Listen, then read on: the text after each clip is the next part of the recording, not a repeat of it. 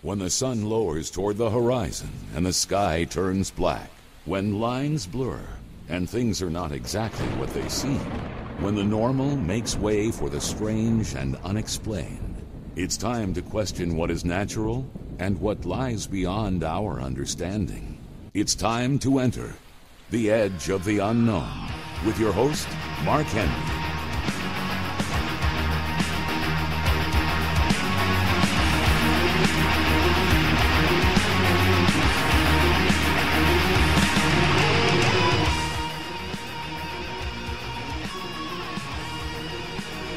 Good evening, ladies and gents. Thanks for joining me here on the Edge of the Unknown. My name is Mark, coming at you every Sunday evening from 8 to 10 Eastern, bringing you the best in paranormal talk, as I am wont to do each and every week.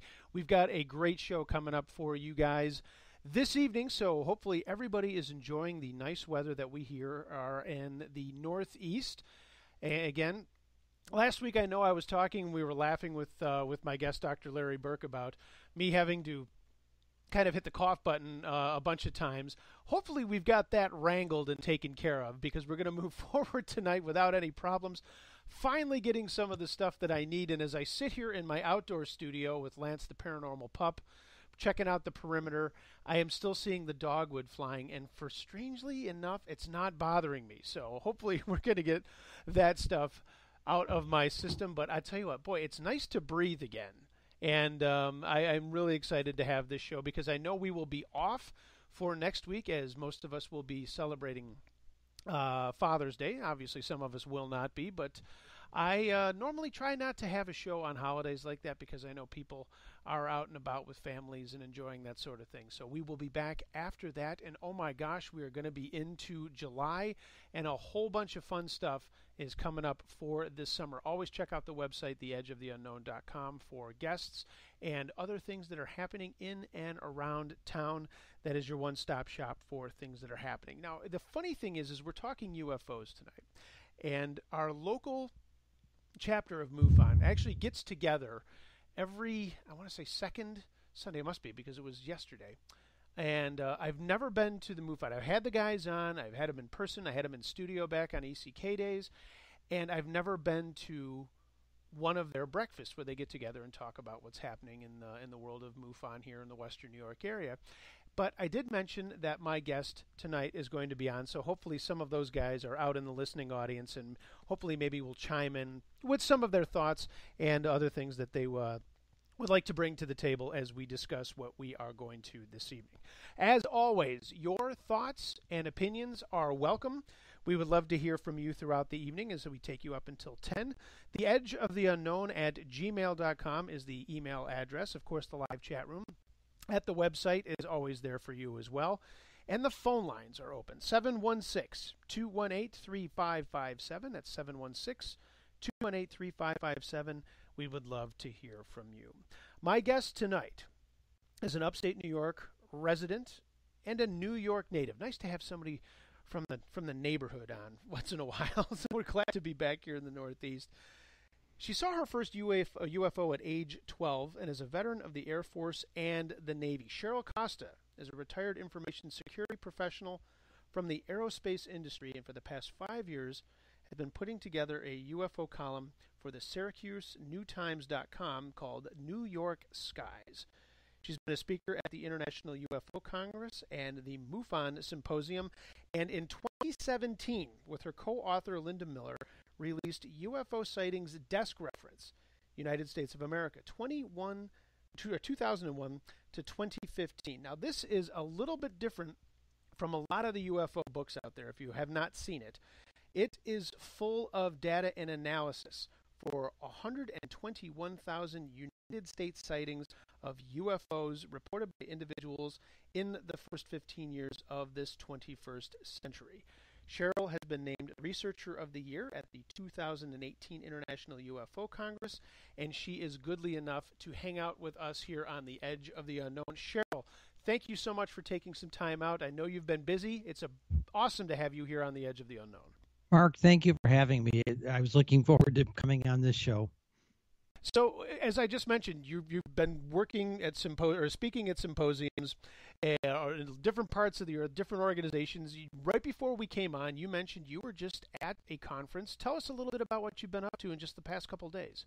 Well, in New York State, there's been a conference going for. The word they tell me is there's been two different. I'm going to say it this way: there have been two different versions of this conference or festival, they call it, over the years. But it's a place called Pine Bush, New York. It's down in Ulster County. Okay, that's down on the Hudson. And back in the 70s and 80s, they had an awful lot of triangles and boomerang type things. 5,000 and 10,000 people saw this stuff, and it was quite an amazing flap. And since that time, we've had a UFO festival yearly. And amazingly enough, I was in consideration for speaking this year, and left hand didn't know what the right hand was doing apparently, and it was done. Some of it was done with volunteers, and I got dumped. They said, "Well, we'll have you back. We'll have you next year." Okay, fine, great. And that was supposed to be for the Pine Bush. It was supposed to be on the 19th of May. On the 15th of May, we had that big storm came across the Midwest a couple of weeks ago. Mm-hmm. And when it got to the Hudson Valley, they had tornadoes touch down out there, and it took out the electrical infrastructure there in the town of Crawford. Okay, which is where Pine Bush is. Sure. And they were dead. They were down. And they canceled. They didn't cancel. They postponed the festival, UFO festival, until the 9th of June. So about a week later, I get a phone call from the coordinator for it. He said, well, when we postponed it, people who were coming to speak, the UFO experts we had coming to speak, suddenly their schedules are all packed up and, that type of thing. They weren't available. Some of them weren't available. And she pleaded with me to come down and talk at their festival. Plus, there was a situation where the guy I was kind of going to be filling in for was also supposed to MC. And I said, well, hey, I'm a certified Toastmaster, so I can MC. And she said, would you please? So we went to Pine Bush. We drove down there for Friday night. It was about 4.5 hour drive for us. And I'll tell you, it was an absolute blast. It's a street festival. It looks like a farmer's market downtown. Couple of blocks worth of street, all blocked off by the cops, and they got vendors out there, intense things. They have a paranormal museum there, paranormal UFO museum.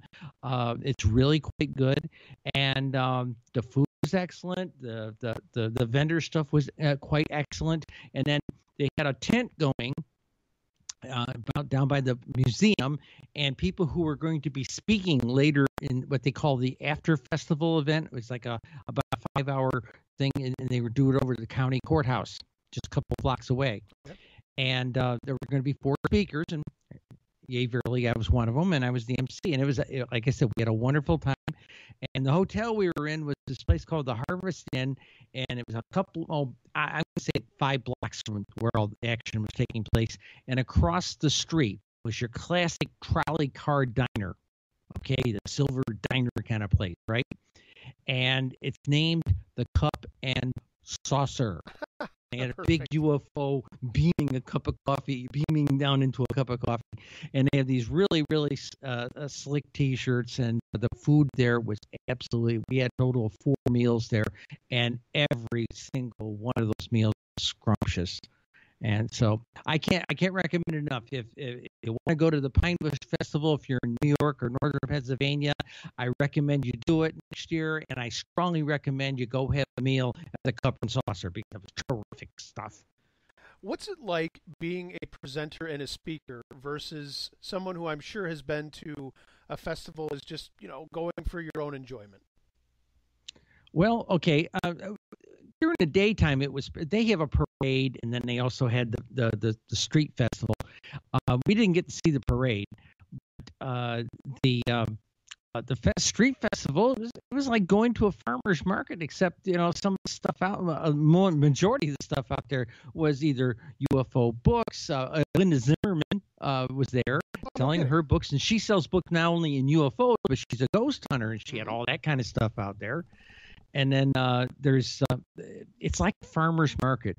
Okay, I mean, we literally at one end of it, people were there selling bread and vegetables. We bought this big piece of cured sausage, so there's a little bit of everything. We got a few T-shirts, got a few weird gray alien apparatus to wear on our heads of one sort or another. And like I said, we just had a wonderful time meeting people. And of course, I'm press, because I'm a journalist. So I threw my press passes on. And I was walking around with my cell phone. And I was interviewing people to kind of support an article I was going to write here for my editor. And I just had a qualified blast. Now, do a lot of the people go just for that kind of the fun stuff? And I certainly wouldn't knock that. But I mean, again, not using ratios because you are a statistical person, but who would you say is there for the fun and the frolicking, and then those people who are there to actually hear the speakers and get down to some serious stuff? Yeah, okay. The people who were street vendors tell me they typically draw, and they did draw a huge crowd. They draw between 6,000 and 7,000 people come for the parade and the festival itself, the street festival itself. Okay, but the after hours event was held in a courthouse room that can only sit about 150 people. And that's the serious talk that we had. We had a guy who was an expert who was actually abducted. We had one of those guys.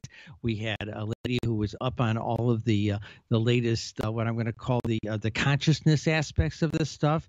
I was there doing talking about statistics, and we had a qualified PhD astronomer there doing, helping us understand how astronomy is finding exoplanets and where we hope to find life out there.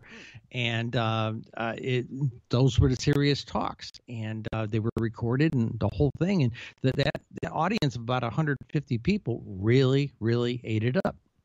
And they were very serious about it. There was nobody in there sporting little alien bobble antennas or anything like that. You saw all that stuff in the street fair. There was tons of people dressed like Star Wars alien characters and grays and everything else downtown. And you would expect that with a street festival. But at the serious after hours talk, it was a resort casual and shirt and tie kind of a conference.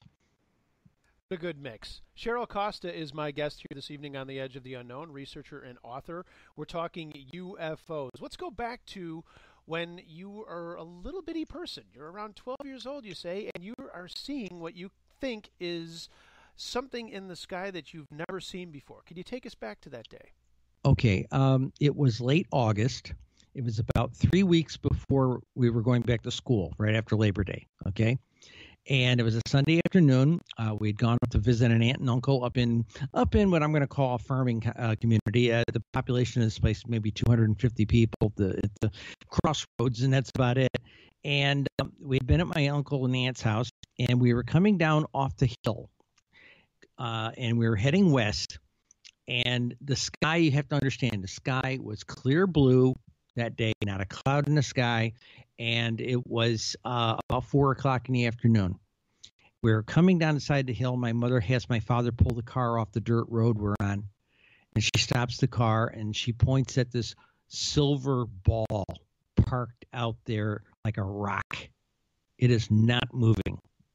And to give your audience and listeners an idea, hold your arm out at arm's length and look at your little fingernail. That's how big this thing was. Okay, to us.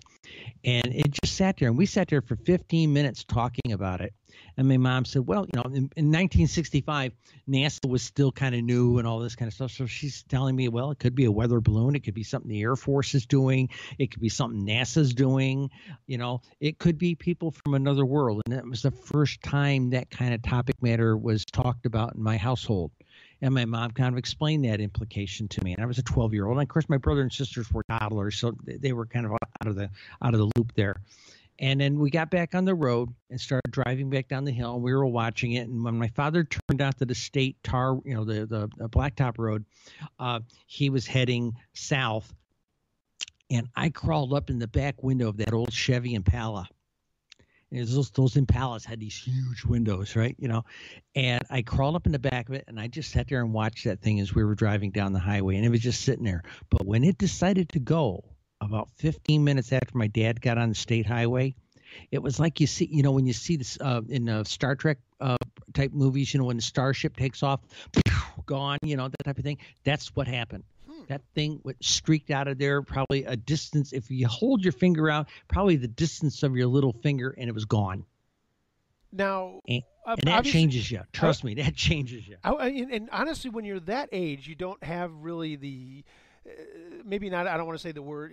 I'm trying to think the best way to say this. I mean, you really didn't just get on the phone and call and say, "Hey, did anybody else see this?" Was there any other follow-up? Did anybody else report seeing the same sort of thing that you did at the same time? Not that I know of. We brought it up with my uncle, and he tried to write it off. That it was the Evening Star, but sure, not at 4 o'clock in the afternoon, Exactly. So that was the context. If someone did report it, it was at this point in the game. It was almost 50 years ago. I would have to go back and go through some newspaper morgues to see if it happened. I don't even remember the exact date, but I got a ballpark idea. But there was no follow-up for that. But I'll give you a flavor. We had an awful lot of sightings in the southern tier of New York State in those days. Okay. There was the power blackout at that about a year before. Okay, and UFOs had been seen around various power stations and substations all over the state. Okay, and of course everybody sort of laughs that off, and they've attributed that whole Northeast power blackout to a $3 part or someplace. But almost all the reports say that there was multiple sightings across the Northeast states, both in New York State and up into like New Hampshire and all this kind of stuff. So there was an awful lot of visibility for lots of UFO sightings, and some of this stuff was coming from credible pilots, guys that had just taken off at the airport, saw something bright hovering out by one of the power stations or something like this. So I've gone back and read some of it since I write. My newspaper column is mostly focused on New York State, and so I've gone back and actually written retro articles about it, and it's a fascinating topic matter. My second sighting, first thing, let me qualify this. My mother and I became very close at that time. Remember, a 12, 13-year-old kid, you're just starting to get to that stage where mom and dad are stupid, Well, of course, right. And my mom and I developed a very strange bond. We both started getting books out of the library about UFOs, and there were new ones coming out all the time at that point. And so if I got one, I'd read it and tell her about it. And if she got one, she'd read it and tell me about it. When Von Daniken's book came out, the copy we had in our household was dog-eared to death, and we were just fascinated with it. I went in the Air Force coming out of high school in 1970. I graduated in June of 70, and I was in the Air Force literally in boot camp in the middle of August. And about a year after that, in 1971, Christmas Eve, 1971, I was in Cam Ranh Bay, Vietnam. I was an airman at the time. And a friend of mine and I, Tom and I, were walking down from our barracks. We were going to the midnight mass for something to do. Mm-hmm. Okay. And Christmas midnight mass, we were walking across base, and where we were is about middle of the country. It's Cam Ranh Bay. It's a big peninsula that sticks out, and it's, people think of Vietnam as jungles. Well, this peninsula was sand. Okay, it's like going to Virginia Beach or something. It's just nothing but sand. So we're walking down. It's like 11:30 at night. And we see this thing going across this clear starlit sky, almost no light pollution. We see this thing streaking across the sky, and it's probably a jet, and, it's Vietnam, we figured it was a jet. And it stopped. And we sat there and looked at it, and Tom looked at me, and he said, well, it stopped. What's it going to do now? Jets don't do that. And in those days, they didn't. And then suddenly it starts dancing around like a fairy, and then gone, kind of like that other one I had talked about. Mm-hmm. And neither one of us had our minds on midnight mass when we got there. I guarantee it. Interesting point. Even at that time, and we could say throughout the first days of man looking up at the sky, this phenomena is being reported everywhere. And I think people sometimes forget that, yeah, this happens in other countries too. It's not just anything that's sitting here in the U.S. because they saw a movie about Area 51. Oh yeah. Oh, of course. All you have to do is watch a couple of the early seasons of Ancient Aliens to see all that evidence. There's a lot of stuff out there. In fact, in my presentation, I have a first couple of 5 slides talk about the fact that frequently we hear that UFOs don't exist. I mean, I get mail all the time. Oh, there's no such thing. Okay, I get email about it. Again, remember, I'm a journalist, so I'm a target. So I get it's all reported by nuts and kooks. Right. And the UFO's only been around since 1947, and that's when I pull the second slide up and I show them the Star Wars battle going on over Nuremberg, Germany on April 14th, 1561. And they said, well, wow, maybe that was a fluke. And I said, well, again, 5 years later, and I show them the next slide of Basel, Switzerland, 5 years later, having it happen on 2 separate weekends. And I really hammer it home to people when I give a presentation. This stuff has been with us for a very, very long time. And the other thing I emphasize, if they wanted to invade us, they could have done it centuries ago with no resistance. And that is not why they're here. We don't know why they're here, but the best consensus I get from people is there's a guardian race. Well, maybe even use that old idea of the Galactic Federation. There's a guardian race up there watching this planet and its populace develop into something that's worthy to be citizens of the galaxy, as they say. Okay, and that's kind of what I have believed for quite a long time, that's what's going on. And, you hear people saying, oh, well, they're going to invade us, and, kind of like in Independence Day or Battle of LA or something like that. And I don't think that's the case. I really don't. Because like I said, they could have done it a long time ago and they haven't. And in fact, we think there's a lot of people who seem to think that maybe they had attempted to do that with the Black Plague. Because it was it seemed to be something people saw, some form of people walking around in black cloaks, spraying a fog out, and then everybody got sick. Okay, so maybe, or that they might have just thinned the herd at that point. Maybe that's what they felt was necessary. Who knows what's going on? But somebody seems to be shepherding us, is my opinion. Cheryl Costa, my guest here on the Edge of the Unknown. I heard an interesting theory maybe 2 weeks ago. I can't remember where I saw it, and maybe in the break I can go and track it down.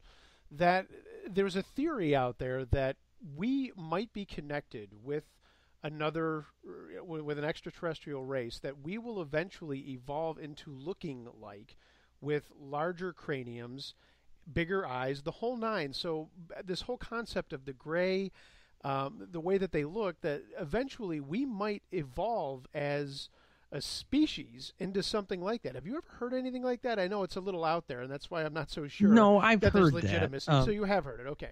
Yeah, I've heard it on and off over the years. Actually, there was the suggestion that they are our future selves, so to speak, our future incarnations, and if we see them here, they're time traveling, doing something with maybe tweaking certain family genetic lines. They seem to the abduction touch and experiencer things seems to be within families. I during the course of doing my journalism, I've talked to families that it's been going on for generations with them. So, and also, another thing about regarding generations, within families, for a long time, people were scared into, if you can't tell anybody you saw a UFO, everybody will think you're crazy, Right. The men in black will come and get you, woo, and so, there was a great line in a movie a few years ago. They saw this big flying saucer come down, and one guy looks at the other guy in the movie, said, "Did you see that?" And the other guy looks at him and says, "No, and you didn't either." Right. And that was the mentality. What I found out in the last 5 years of writing my weekly column, I've bumped into some elders You know, in a few cases, I've been invited to like a backyard barbecue. I'll go over there with a security person, make sure it's not a lynch mob or something. But I'll get there and they'll throw a beer and a burger in my hand and say, "Hey, we want you to meet our Uncle Ralph, who saw Foo Fighters in the war, or Aunt Sally, and she saw this back on the farm with our deceased mother." And, this is what I get. Well, you sit down and start talking to them, and it's like talking to a combat veteran. All of a sudden, you see that look in their eyes, and sometimes they either start breaking out in tears or they start breaking into a sweat. And it is almost like a case of PTSD. You can see it. They're not feeding you baloney. They're there again. Okay. Well, what I'm hearing from people is some of these stories are being passed down like family heirlooms within families. Interesting that you bring that up, because now that I'm thinking about the way that we tell these tales, the way that we interact, the way that we communicate with things that we see, things that we're not sure that we're seeing, UFOs seem to have more of a feel of believability than a lot of the other things that are in popular culture and cryptozoology and that sort of thing.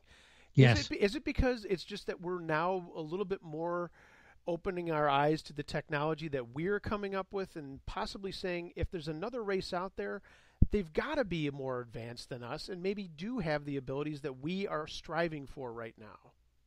Well, I had a scientist come to me. This guy's a bona fide rocket scientist. Okay. He's responsible for an awful lot of satellites up there. His fingers were involved with Cassini. Okay. The Cassini probes. Okay. And both him and his wife.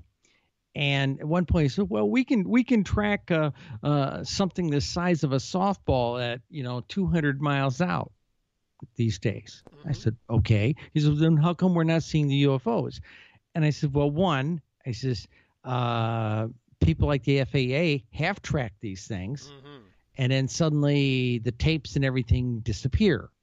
Okay. The other thing is we currently have stealth technology where we can take something like a big B-52 and from a radar signature get it down to the birds and the bees from a radar signature standpoint. Okay.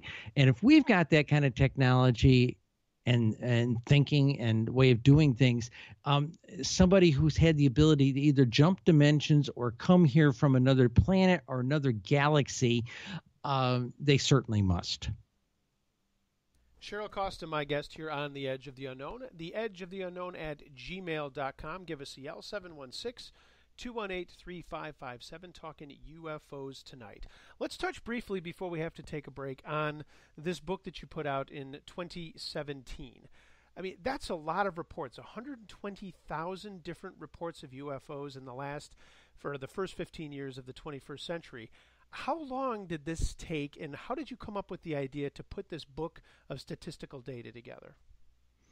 Okay, very briefly, what we did was we had already done something like that for New York State. Since I write New York State, I have to have something to write about. And during the course of doing it, we put county data to some of these sightings, and suddenly we're seeing patterns that nobody knew existed. Because if you look at either the MUFON or the New Fork databases, it's in there by city and state, and that's about it. So once we got this data cleaned up and got it into a database, we added an extra field and we fed in county information to that city information. And while, most people would look at the data and say, well, the bigger cities, it's all driven by population. Well, okay, fine. They can say that. That's not necessarily the case. But what we did see, though, is a lot of little places that you never heard of. Some of these places up in rural areas are like a cattle crossing with a general store that sells Haagen-Dazs and a volunteer fire department. Okay. Right. And that's all they are. Well, suddenly a whole bunch of those places started showing up as a cluster because we added county data and all these little burgs were in this county. And in some states, we were able to correlate some of that with cattle mutilations. Okay. So, but in New York State, we did this thing, and suddenly the New York State investigators were saying, we didn't know there was a cluster there. We didn't know there was one there. And we knew there was a Lake Erie effect, but we didn't know there was a Lake Ontario effect, When we come back from break, we can tell you more about that. Yeah, let's dive into that, and then we can expand that to the rest of the states. Researcher and author Cheryl Costa, my guest here on The Edge of the Unknown, taking you up until 10 o'clock. We'd love to hear from you. UFOs are on tap this evening as we explore the paranormal each and every Sunday night. My name is Mark. We're back right after this, everybody. Stick around. Don't nobody go nowhere.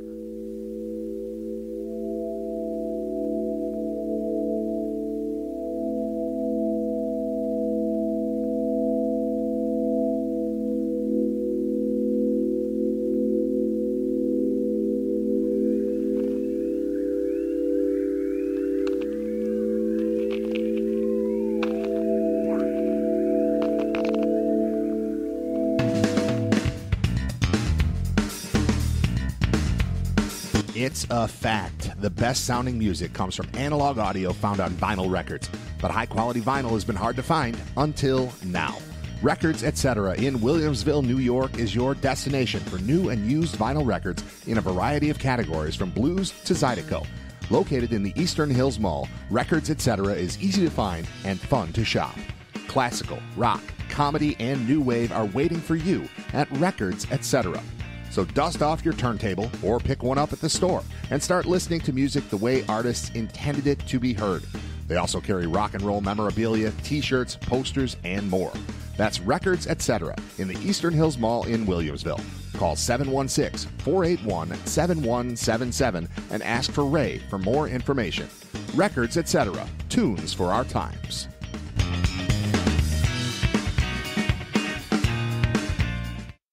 Listen and imagine.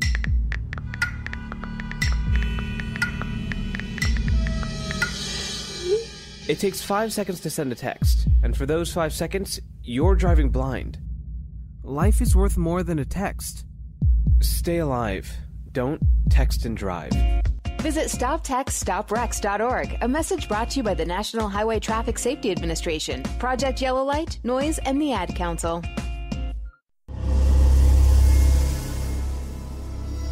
Hello. What are your fears?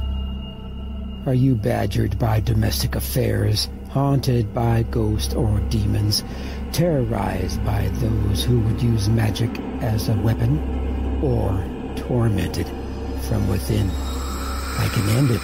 I can stop it. I can cast them away, for I am a sorcerer, and protecting people from these things is what I do.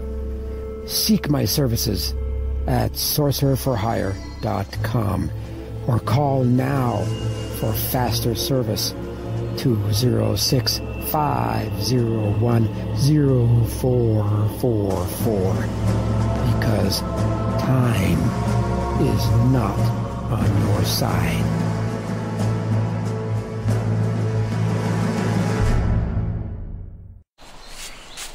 Whoa.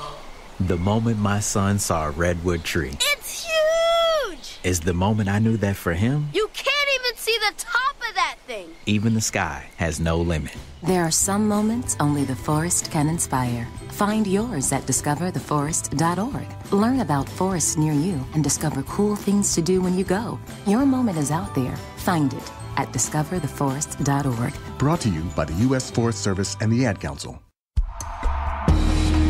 Looking for the best Japanese and Thai cuisine in Western New York? Then you have to visit Teton Kitchen at 415 Dick Road in Depew. From appetizers and soups, simple, special, big, and fusion-style maki, to sushi, sashimi, and tempura, you won't get a range of items like this anywhere. Hungry for more? Teton Kitchen offers a full dinner menu and kushiyaki dishes, as well as a huge variety of sake, wine, beer, both domestic and Asian imports. Owner Taka and his bride Kin are proud to boast that Teton Kitchen is Yelp's #1 rated restaurant in Western New York, and they welcome you for lunch or dinner 7 days a week with takeout and online ordering available. Visit TetonKitchen.com for their full menu, hours, and online ordering, or call 716-393-3720. Teton Kitchen, 415 Dick Road in Depew. Itadakimasu.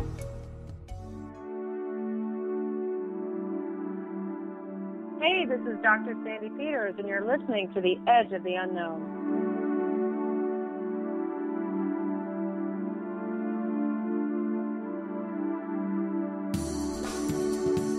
welcome back to the Edge of the Unknown. Thank you very much, Dr. Sandy Peters, for bringing us back. What a great guest she was. And, man, we've got a great guest this evening with Cheryl Costa as we are talking about UFOs.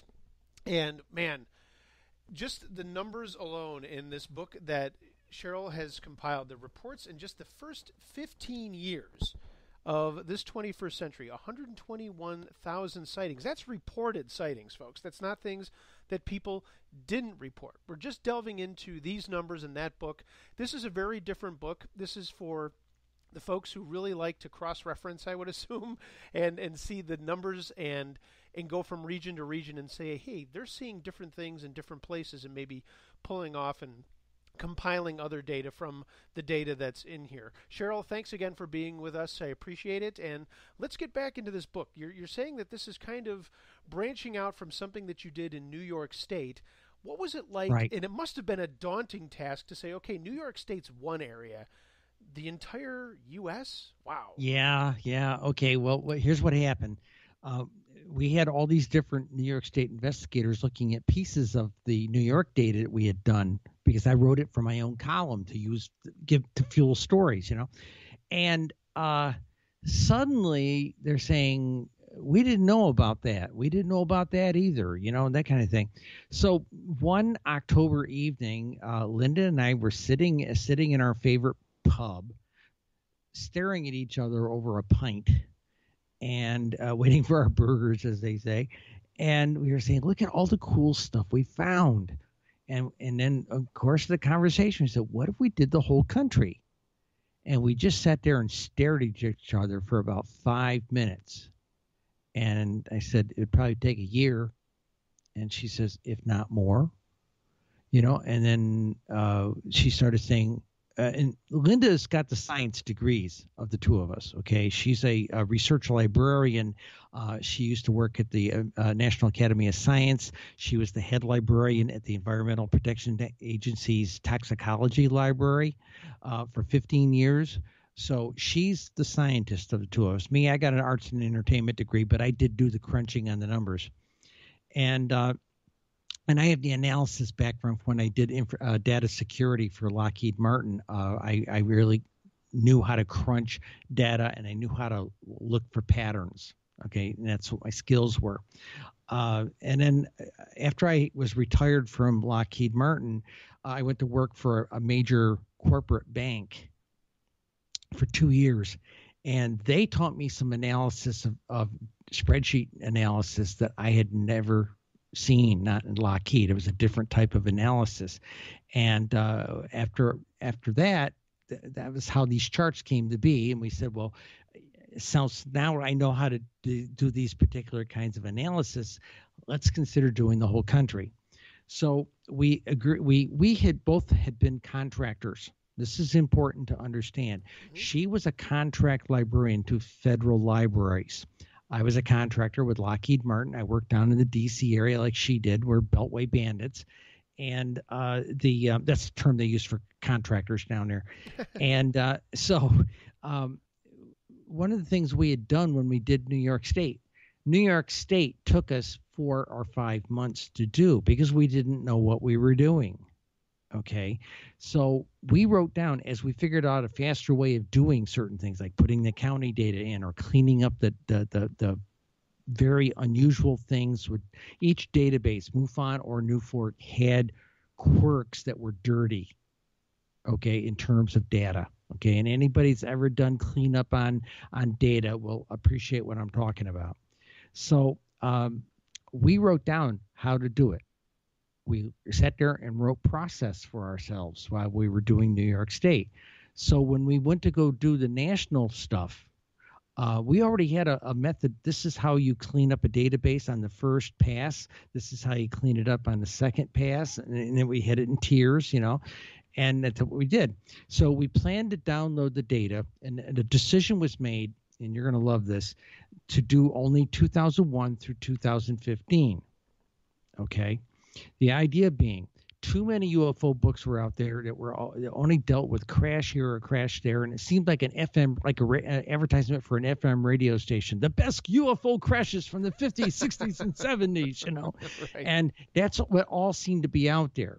plus the data that was in either one of the national databases much before 1999 was in very, very low numbers. We're talking 50, 60, maybe 20 a year. Okay, it wasn't till people started getting on broadband in the late 90s that we start seeing an uptick in the ability of people to report. This is what we call an artifact of reporting. So we said, Linda looked at me and says, let's do the first 21st century book of UFO research. Okay. And she says, we're going to make it a reference book, kind of like a UFO census. And there's not going to be any cute aliens on the cover. It's going to be as boring as a government report. And that was the subversive angle on the whole thing. We wanted that thing to look comfortable on a congressman's desk. Okay. Mm-hmm. And, you know, there's always that implied, well, it must be official. It looks like a regular official report, you know. So, right. And that was kind of the mentality behind it. So we decided to do our download, at least for MUFON, which are not MUFON, NUFORC, National UFO Reporting Center. We decided to do it on New Year's morning, okay, because we figured bandwidth would be good. And it was. People are sleeping it off. So we got up about 5:30 in the morning and started downloading the online public database. We had it all down in about 3 hours, all 50 states in the district in about 3 hours. And we sucked it down using spreadsheets. And it was very straightforward. So we started doing the cleanup process. And then by May, we had the NUFORC data pretty well cleaned up. And we had added county data. And then what we did was we reached out to MUFON. Well, there was a little bit of a bureaucracy, and the left hand didn't know what the right hand was doing. And the guy we finally ended up with was asking us 20 questions on what we were really doing and what we were going to use the data for, and send us a project plan of what you're doing. And we weren't going to give away our book, sure, you know. And so Linda, being the executive type, she got on the telephone with him, and 20 minutes later, I had a file. I'd gone 9 rounds with these guys for 5 weeks. She gets on the phone. They talk, manager talk, and the next thing you know, I've got the file 20 minutes later. Did they think that you were just going to steal research or use it against them, or what was their concern? And you don't have to get into that if you don't. No, I don't know. I don't know what the concern was. Sure. It might have been nosy. They might just wanted to know what kind, if we were just some idiots wanting to work with their data and we're going to embarrass them with it or something like that. Sure. We give them a very high level what we were doing. Okay. Now, to show you how much things have changed, I was doing the international databases about a month ago, and I simply made a call into Jan Hardison and said, hey, Jan, I'm getting ready to do what I did for the United States. I'm getting ready to do the international. Can I have the database? I had it like 3-4 days later. Right. You know, it was not a big deal. But we've broken down those barriers, and we know who to call now and all that sort of thing. So we got the data cleaned up and started adding county data to it. And a couple of things we found out.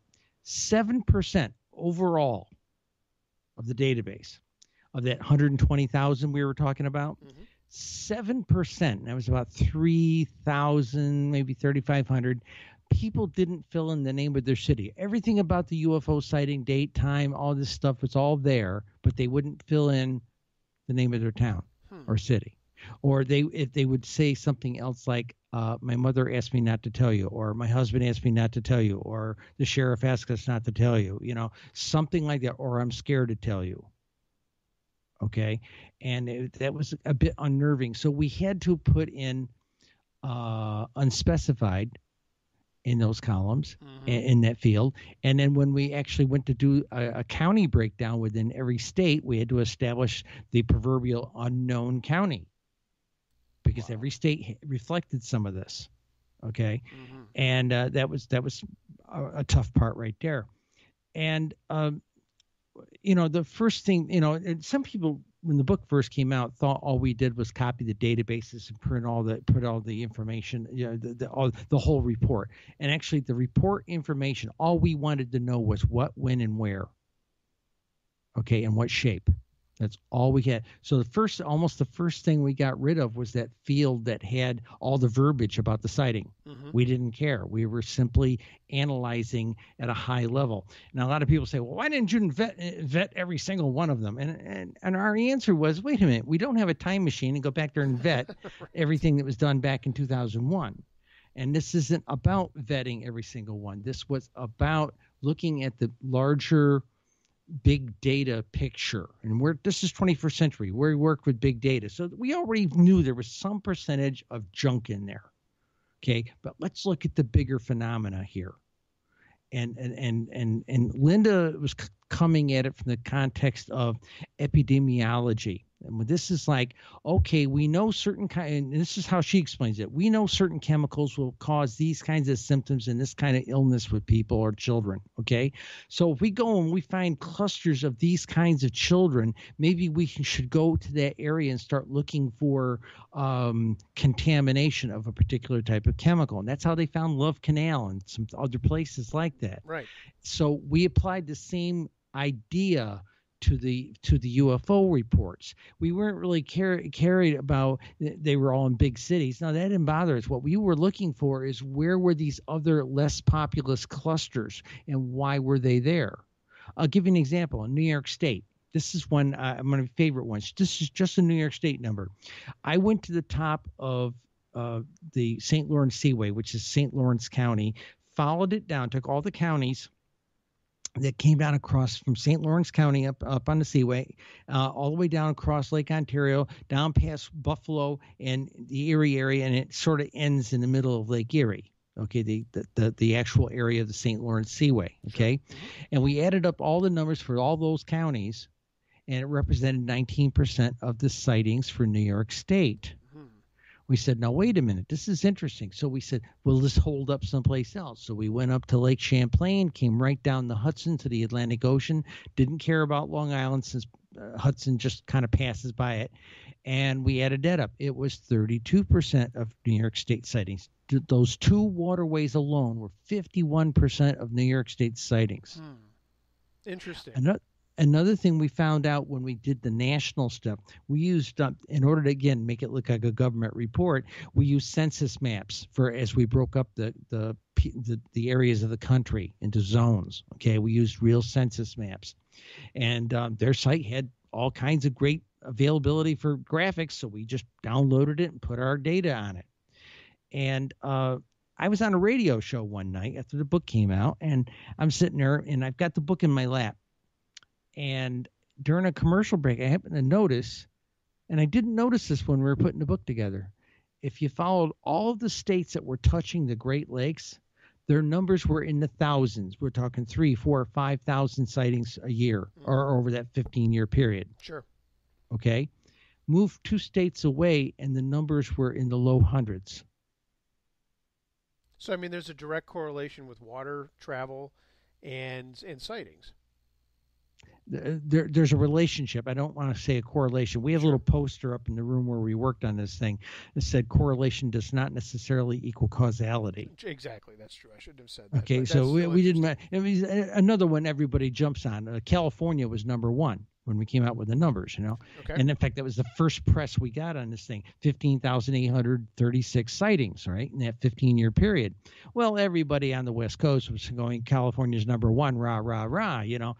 And, of course, everybody knee-jerk, like on Facebook, everybody knee-jerk, well, they got a population that's bigger than any other state. Yep. Well, yeah, that's an easy knee-jerk. What we found out later is that isn't necessarily the driver. Give you an example. Florida is number 2. Texas is number 3. Okay, Florida had 7,787. Texas had 7,058. Okay, Texas has twice the population of Florida.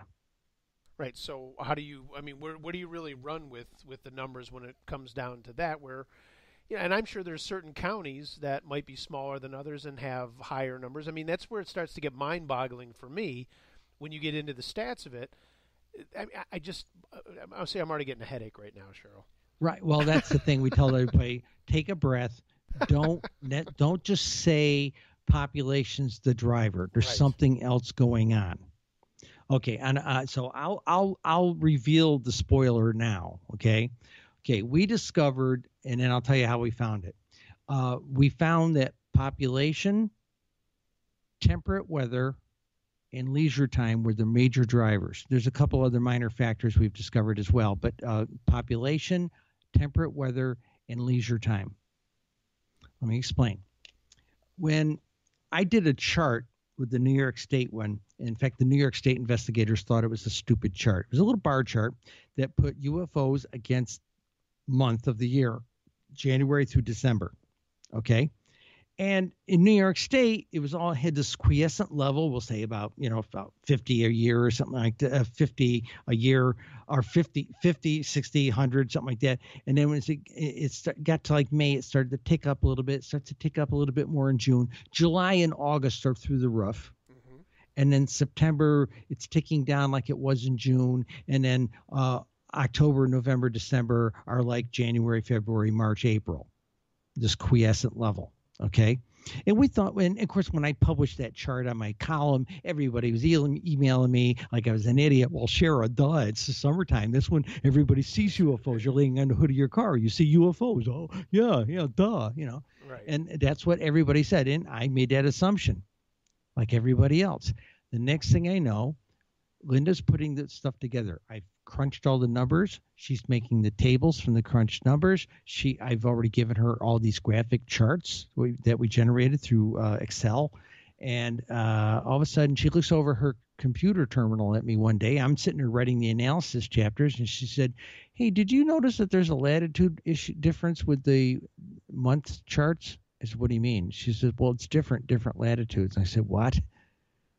So we get in there. The northern states had that July, August thing through the roof. Mm-hmm. I mean, really through the roof. And you get down to the mid-Atlantic states, Maryland, Virginia, and go straight across the country. And that peak in the middle with those July and August starts coming down. It starts flattening out. You get to the deep south states, and it's statistically flat. It's like a picket fence. And we said, "Whoa, what is going on here?" Except Florida, it's got the picket fence look, but January and December are spiked up. We attribute that to snowbirds, mm-hmm. people going down south for the winter, that type of thing. And so we started looking at this, and that was the driver for temperate weather. Okay. Right. We started seeing that was a driving factor. And it was so funny because the guy who did the story about us in the New York Times, that was an unusual fluke. The New York Times hadn't said a nice thing about UFOs in 70 years. And this is an April time frame. In March is when the book came out. This is like many months before December 16th in 2017 when they came out and talked about the Pentagon. Okay. Mm-hmm. And this Pulitzer Prize winning reporter went to the editors with this 2.5 pound, 8.5 by 11 book, 374 pages, threw it on somebody's desk and said some little old ladies up in Syracuse, New York did the science. And it caught their attention, especially since it looked at the whole country and went right down to the county level. And they did this really the first positive story about UFOs. They put it in Science magazine in the New York Times, for goodness sake. And of course, our popularity went through the roof. I'd been retired about 2 months, and I thought I was going to be coasting. Suddenly, the book takes on a life of its own, and I'm working 12 hours a day keeping up with the media. Right. It was crazy, and so much for being retired, And but so this was the important thing. And in fact, that reporter came up. You'll love this one. Your audience is going to love this one. Sure. The reporter went upstairs. We had turned the master bedroom in that 100-year-old house into an upstairs parlor. It was the warmest room in the house. So at one end, we had our sewing area. We had our sewing tables and sergers and, 2 or 3 different types of sewing machines and cutting tables and all that stuff. And her terminal was sitting right there. And mine was on the other side. And there was like a little living room nook over there in the corner. Okay. And he commented that it was in we did all these calculations and all this layout in our sewing room. The next day on Vogue.com, for like Vogue magazine, Vogue.com does the first ever UFO story they ever published.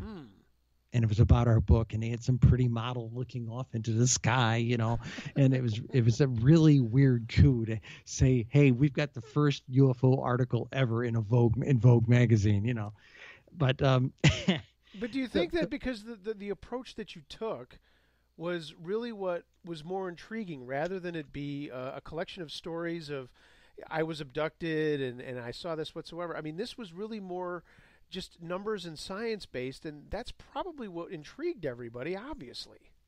Yeah, well, that was a big argument. Even the New York Times said that, because up until then, it was always personal accounts and everything, and nobody really knew. And one of the points that was made to me by one of the editors was, you girls have written this seminal book on UFO statistics. Nobody had ever done it before. In fact, in one radio interview, somebody asked me, had anybody done this? I said, well, not in a non-classified environment, they hadn't.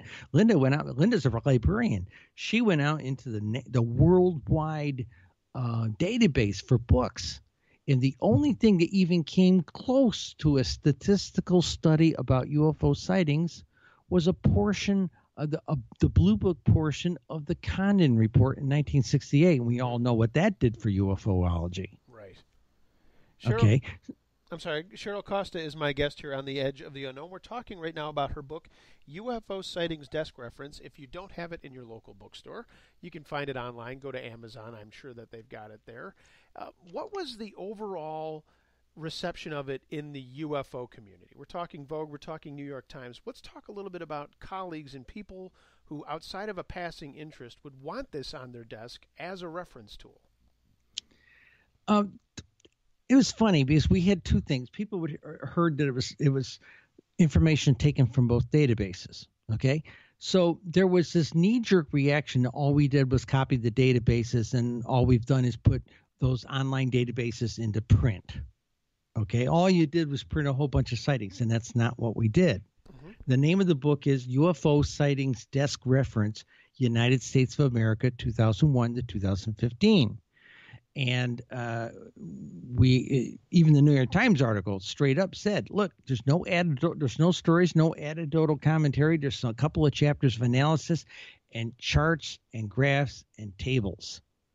And this thing's got all, and I warn people right now, if you're going to buy the book, it's on Amazon, and we publish through Amazon. They're our publisher. And I warn you now, it's got all the charm of a bank ledger. Okay? But if you're any kind of a researcher, I'll give you an example. I've had a lot of MUFON investigators say to me, this thing is great, because if they had to go into a particular county in their state, they can flip this thing over, and they got a 15-year study of both databases, not just CMS at MUFON. Mm-hmm. Okay, and we found that the ratio between NUFORC and MUFON was a 60-40, 70-30 kind of thing. NUFORC was the predominant database most of the time. In fact, even in two states, it was like 80-20 type of thing. Okay. 80%, 70%, 60%, NUFORC, and the smaller numbers being MUFON. Now, there were 3 states where MUFON was the dominant state. Okay, and we actually make a little star next to that on in the front part of the book. We say these states are dominant MUFON. So about a year or two ago, some guy came out, pulled the NUFORC data, and told everybody that Washington State and the Chicago area, Cook County area, whereas the hot spots for UFOs. Unfortunately, that he was working with one side of the data, and it's skewed because there was more. You didn't have the MUFON data to balance it out and give a complete picture. Okay. Sure. And what we've given people is a good 15-year snapshot in the 21st century. Now, you were talking about the thing whether or not like 1 in 10, in some conventions, they'll tell you 1 in 10 people reports what they see. And there's some good evidence that where guys like Stanton Friedman would go and talk to 1,000 or 2,000 students. They say, how many people saw a UFO? Almost every hand goes up. And then they say, how many people reported it? And they'd say if somebody out there counting it. And they'd always come up with a number of about 10%. Okay.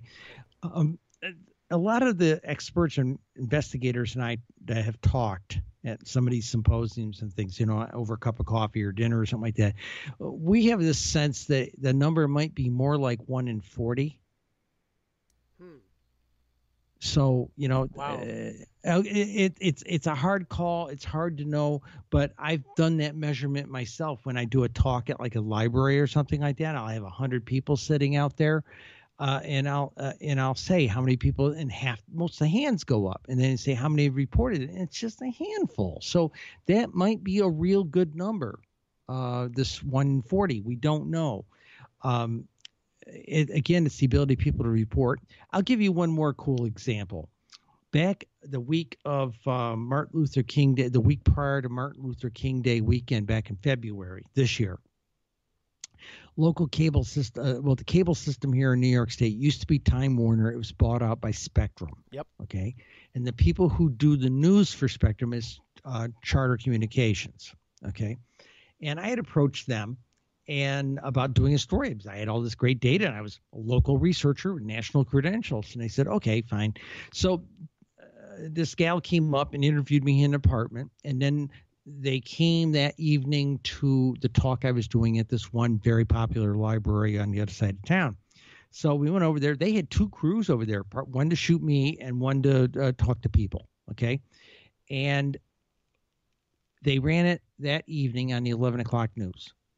Okay. And I thought news cycle wise, maybe they'd run it that evening and maybe the next day. Okay. It was going into the weekend. They ran it. They had such a response on their website to it. You know how they post the video up for their news and all that? Absolutely. They ran it every hour on the 55 on the hour for the entire 4-day weekend. I got over 100 phone calls at my home, and they weren't kooks, crackpots, and people yelling at me, I don't believe in UFOs. No, almost every single one of them was, I know you work with the UFO numbers. I know you do the research. I know you'll understand. I had this sighting 5, 10, 15, 20, 60 years ago in one case. For that weekend, for about 100 people, I was UFO mother confessor. All they wanted to do was get that sighting off their chest. And don't you think that it goes back to your personality, who you are, versus the old way that you were talking about? Did you see that? No, neither did you. Now people see folks like yourself who are interested in this, that aren't going to shun them, that are going to listen. And number one, you're not going to file them away. Number two, you are going to give them that voice to where they can say something in a safe place instead of fearing that ridicule or being brushed off completely. I agree. I agree very much. In fact, I was surprised with the amount of people that came on camera with the news crew and talked about it. It was I'm going to say this way, it was a very gray audience. A lot of salt and pepper hair and gray hair out there in that audience. And they were willing to talk about it and, say, hey, I saw this thing in 65. I saw this thing in 74, and they had all this footage.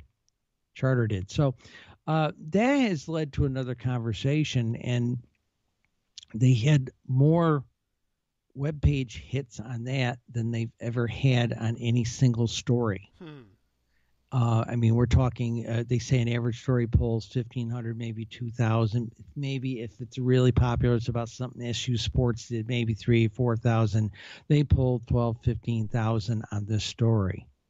Okay.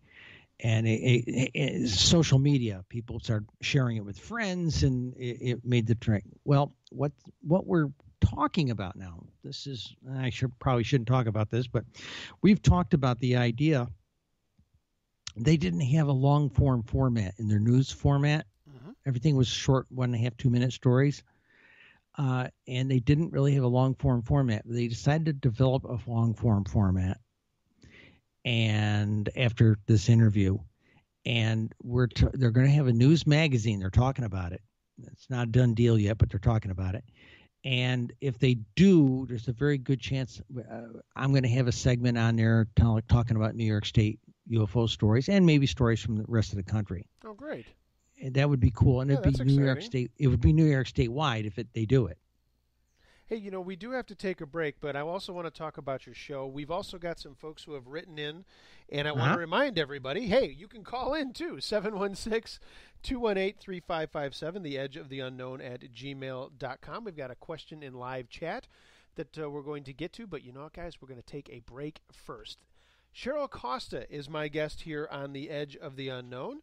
Right here from New York State, we're talking about her book, UFO Sightings Desk Reference, United States of America, 2001 to 2015, and UFOs in general. We would love to hear from you. We're going to be back right after this short break. We got to pay some bills and much more of The Edge of the Unknown coming up. My name is Mark.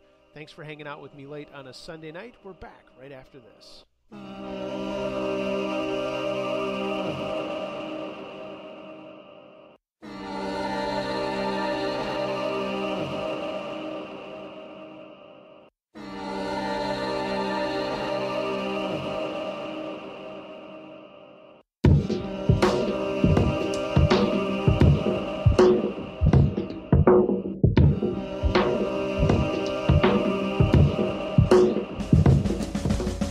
Siggy's Good Food in Manhattan sets the standard for home-style comfort food in a warm and casual environment. Located at 292 Elizabeth Street between Houston and Bleecker, Siggy's Good Food offers something for everyone. Vegetarian and meat eaters alike will find dozens of dishes to whet their palates and satisfy their appetites at great prices. Siggy's menu has many gluten-free and lactose-free dishes too, and everything is made with 100% organic, sustainable, and whole food ingredients. See the full menu at siggysgoodfood.com or call 212-226-5775. Make it your business to check out Siggy's Good Food, open Monday through Sunday, 11 a.m. to 10:30 p.m., with brunch on the weekends from 11 until 3:30. Takeout and delivery are also available. That's Siggy's Good Food in Manhattan, siggysgoodfood.com, 212-226-5775. And remember, if you're an extraterrestrial, aliens eat free.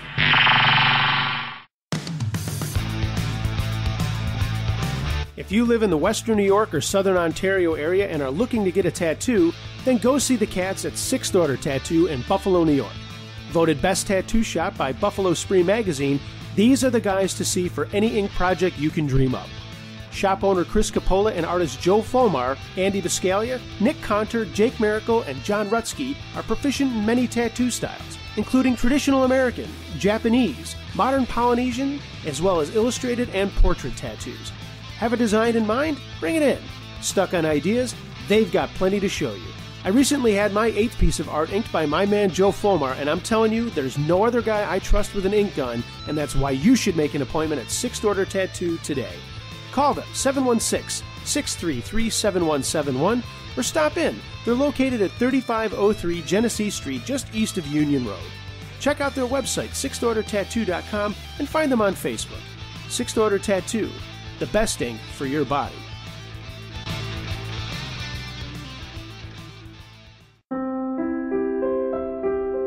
We all face multiple stressors each day, from work deadlines and home and family obligations, not to mention body aches and pains that come with both active and inactive lifestyles. A great way to ease those tensions is by floating at the Silver Essence Floating Spa in Williamsville, New York. What is floating? It's a highly effective and therapeutic relaxation experience in which your body is suspended in warm, comforting salt water without stimulation from lights or sounds. Lay back and let tension drift away as you float in nearly zero gravity while your body is replenished with essential minerals like magnesium, potassium, sodium, and calcium, minerals vital to our health that are lost throughout the day. Floating at the Silver Essence Floating Spa is great for anyone, athletes, those rehabilitating from injury, or if you're just looking for a new way to relax. Floating is even known to increase creativity and speed up the healing process. Silver Essence is open Monday through Saturday with convenient morning and evening hours, and they offer infrared sauna treatments, membership deals, special packages, and much more. Check them out online at silveressencefloatingspa.com or call 716-568-7985. Conveniently located in downtown Williamsville. They're just minutes from anywhere. That's the Silver Essence Floating Spa. Get your float on and tell them you heard about them on The Edge of the Unknown. For those interested in delving deep into the paranormal, why not look into the Paratech Store? Located at paratechstore.com, browsers will find the latest in investigative equipment, books, and more. Items go beyond technical equipment. Mojo bags, stone sets, and other curiosities await your exploration at the Paratech Store. paratechstore.com. Visit them today.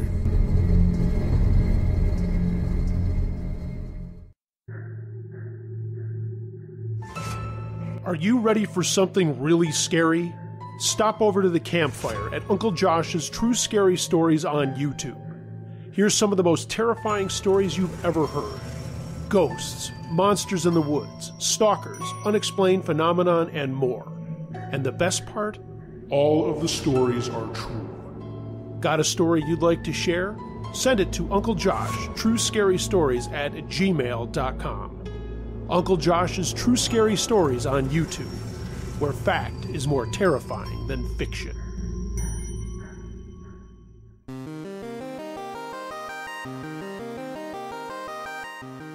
This is Dr. Bruce Maccabee, and you're listening to The Edge of the Unknown with Mark Henry.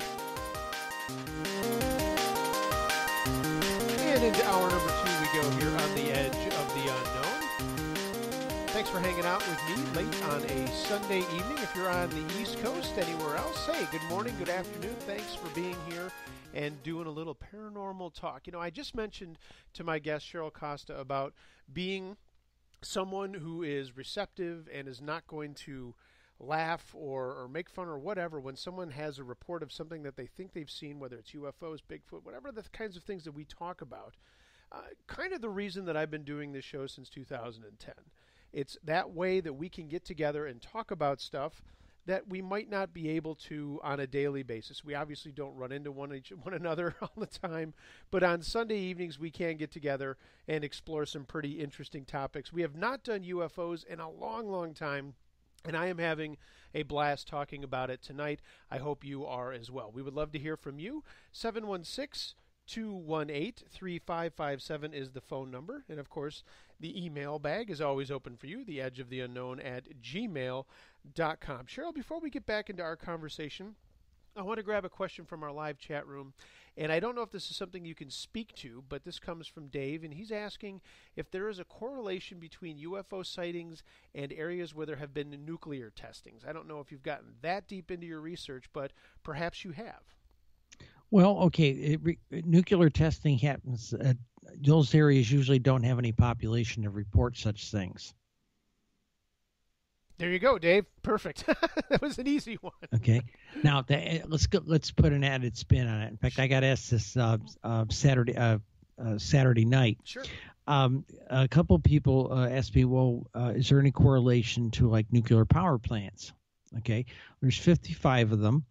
And I was able to look up there was, some activist sites out there about nuclear safety, that type of thing. And I was able to literally look up a spreadsheet of all of the plants and their addresses, which I was able to look up the addresses. 55 wasn't a big deal. Look up their addresses and put it against the county. And my database, so and this is important to know, I have the ability, if you give me a state and a county, I have the ability to drill down to all the municipalities in that county that had reported sightings. We didn't publish it because it would have made the book about 900 pages, and it would have cost over $100 to publish it, to sell it. Sure. But I have that ability to do this. So I looked up every single nuclear power plant in the country. And no, they don't seem to be loitering around our nuclear plants, with one exception. The Indian plant site out on the Hudson, they used to have a lot of sightings around that. And they're getting ready to close it because it's a little bit of a dirty reactor. But for the most part, no, they're not hanging around that. And as far as military sites, most of the bases in the United States anymore are reserve bases. Only like your major seaports and that type of thing really have the active service going on. I interviewed Lou Elizondo. He was the guy who was controlling all this stuff back in the Pentagon. And when they revealed that there was this 5-year, $20 million contract going on, he was the guy that was in charge of it there. And we talked about it, and it really seems that majority of the loitering that the UFOs do around our military happens to be at bases or associated with active fleets who have very advanced technology. Okay, so if the fleet happens to be over visiting the Mediterranean, they have a lot of reports of UFOs in the Mediterranean. You know, if they happen to be someplace else, wherever they happen to be, that's where the UFO sightings are. That's where you have these encounters like they had with the Nimitz. This stuff happens much more than people realize. It just doesn't bubble up to the general public as a rule. What about regular power plants? I know up here, not too far away on the shores of Lake Ontario, we have the Somerset Power Plant. There are lots of sightings, especially as you mentioned in temperate weather, over Lake Ontario. Is there a distinction that we should make between a regular electric power plant, which maybe it's hydroelectric, versus nuclear? Well, actually, the guy that really asked that question to is Tom Conwell. You want to have him as a guest, I'll get you his information. Sure. Okay. Tom did his study parallel to me. He's here in New York State. And Tom took fireballs as his what he tracked. Okay. And he tracked where they were, and he also started looking at what was in those areas. He looked at everything from Native American lore. He looked at pollution tables, all of this sort of stuff. Okay. And he found out they tend to hang around a lot of old mining sites. They hang around pollution sites. They're interested in a lot of that stuff. And he is the guy who could probably tell you all of that information. I really didn't chase down whether they were hanging around normal power plants. I only did nuclear because it kept coming up in presentations. People would ask during question and answer, do they hang around our nuclear power plants? You know, like normal power plants, you know, for electricity. And no, they don't. Now, where are you at, Mark? I'm right outside of Buffalo, New York.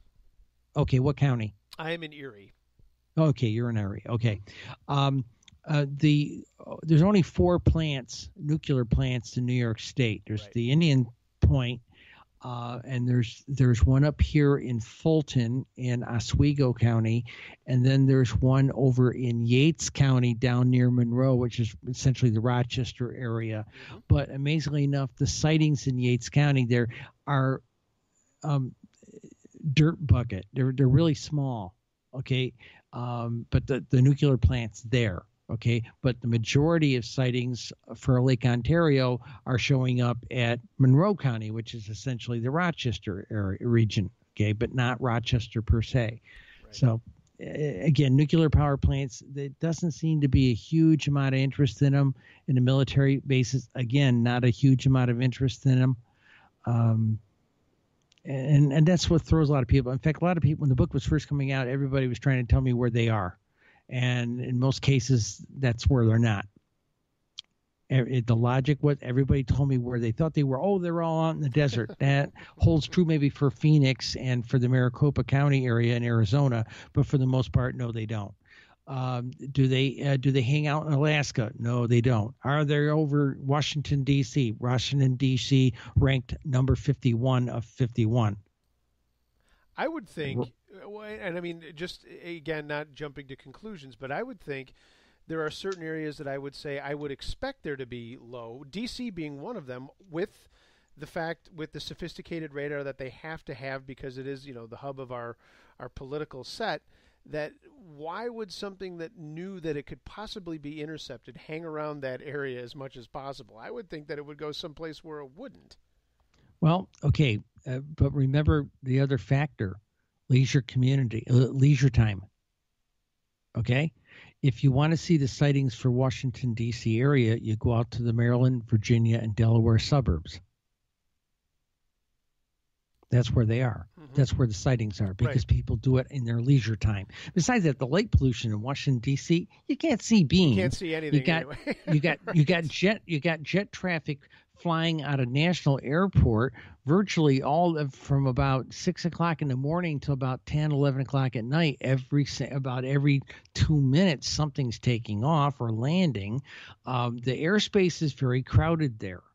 Okay, but the light pollution is even worse because I lived there for 26 years. Linda lived there 30, and the light pollution is terrible. You have a hard enough time seeing the moon's about the only thing you can see in downtown D.C. at night, even on a clear night. You might see Sirius or some real serious bright star, but beyond that, the light pollution is terrible because all the monuments are all lit up and everything. Cheryl Costa, my guest here on The Edge of the Unknown.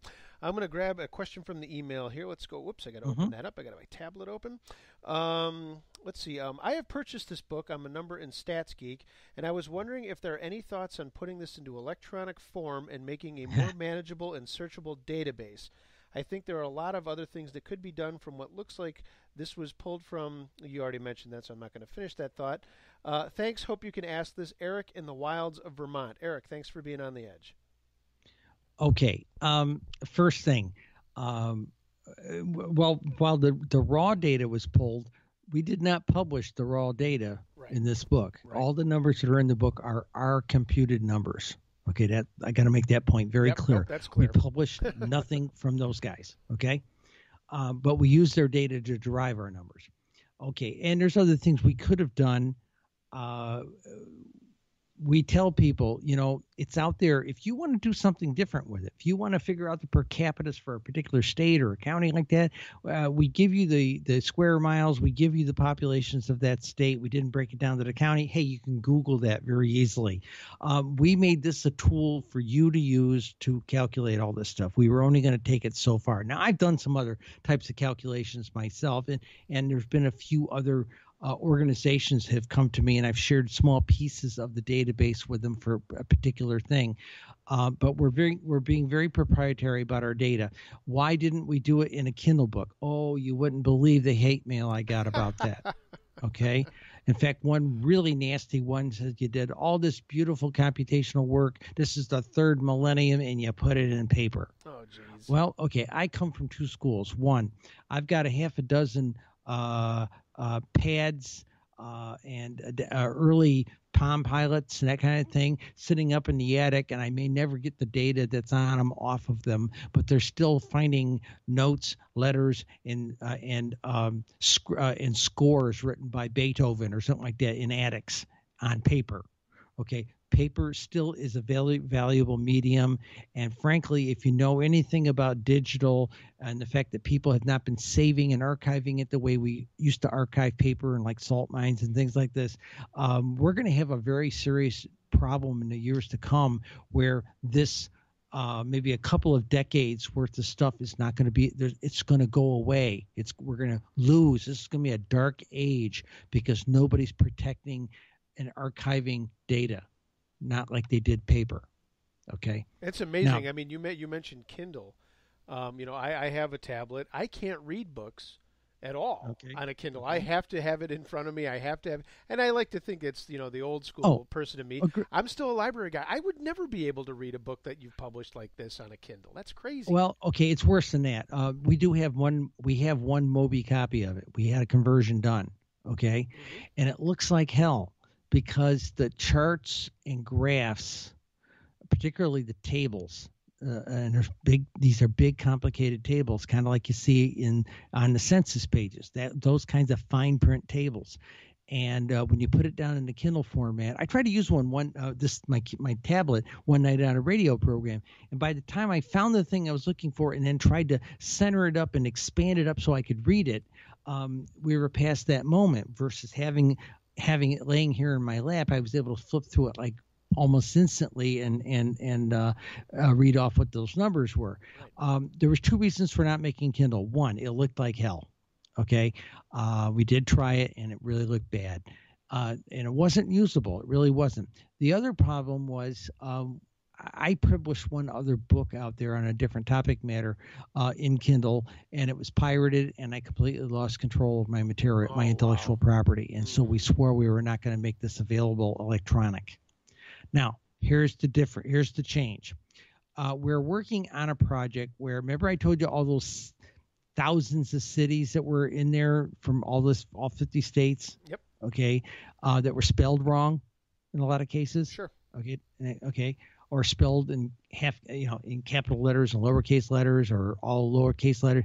You can't search on that kind of stuff. So we've had to go, and I've spent almost a year doing this, about 25, 30 minutes every day going through correcting the spelling on the cities, or at least the case of the spelling. Okay. Wow. And 121,000 records. That took time. and it makes you cross your eyeballs. It really does. What we're hoping to do is make a document that you look up your state, you look up your county, and there is a breakdown of every single municipality in that county that reported sightings during the sample period. And we came up with a way to possibly do it in Kindle, and we think we can publish it both paper and in Kindle. We're looking at that. We're seriously thinking about publishing this cities directory concept, especially for researchers and things. Sure. Hey, I wanted to ask, because we just briefly touched on it when your time in the military, when you were stationed in Vietnam. Not that I would think that this would be a topic of conversation, but was it ever bandied about at all in just general conversation, the topics of UFOs, dealing with the fact that you were working right next to pretty cutting-edge technology as far as, flight, aircraft was concerned? Yeah, sometimes you're sitting around listening to some tunes or off duty or something like that, and you're listening to some tunes, and sometimes somebody gets into a topic matter or something like that, and maybe brings it up. But I think I remember a total of maybe 4 conversations about the topic matter. Most people wanted to talk about their girlfriends or cars or, or their dad's oil business or something, who knows. That topic generally didn't come up, and you had to meet other geeky. Remember, a lot of people we were all told in '68 that the people who saw these things or reported these things are kooks, nuts, and crackpots. Mm-hmm. Okay, that's what Dr. Condon told everybody. And I'll give you an example on this. When I was as the book came out, I reached out to a number of major newspapers in the United States and went to their science editors or whoever did that type of thing, and made them an offer to share these numbers with them and show them how big this was. And most of them, I was met with silence. I did get a return response from, and this is so paradoxical, the science editor from the San Francisco Chronicle, and he said, "No, I'll pass." I dropped them back a one-liner, and I said, "Can you tell me why?" And his one-liner back was, "The issue of UFOs was settled long ago," was his response. Okay? And there's this mentality. Heck, right now, I reached out recently because I've done the 2016, 2017 numbers, okay? And we're not going to publish another book for another, we like to wait at least 3 to 5 years before we do another version, sure, okay? That makes sense. And I reached out to 20 different press outlets in the top 10 states. And the top 10 states for UFO sightings represent 52% of the sightings in the United States. Mm-hmm. I reached out in their principal cities to major news organizations, and I have been met with silence. This is just in the past 2 months. Wow. We would have thought that after December 16th there would be more openness to this, but these people are not talking to us about it, or at least they're not talking to me because, obviously, unless I'm somebody like Lou Elizondo who's worked for the government or something like this, I don't count. I must just be one of those other kooks and crackpots. In fact, the NPR, the PBS program On Point. Yep, absolutely. Okay. I was asked to be a guest along with Leslie Keane and Ralph Blumenthal, and the 3 of us were on the show related to the article that they did. Okay, and the only reason I got invited on was when they Googled New York Times and UFOs. That article about my book from a few months before was right there too. Mm-hmm.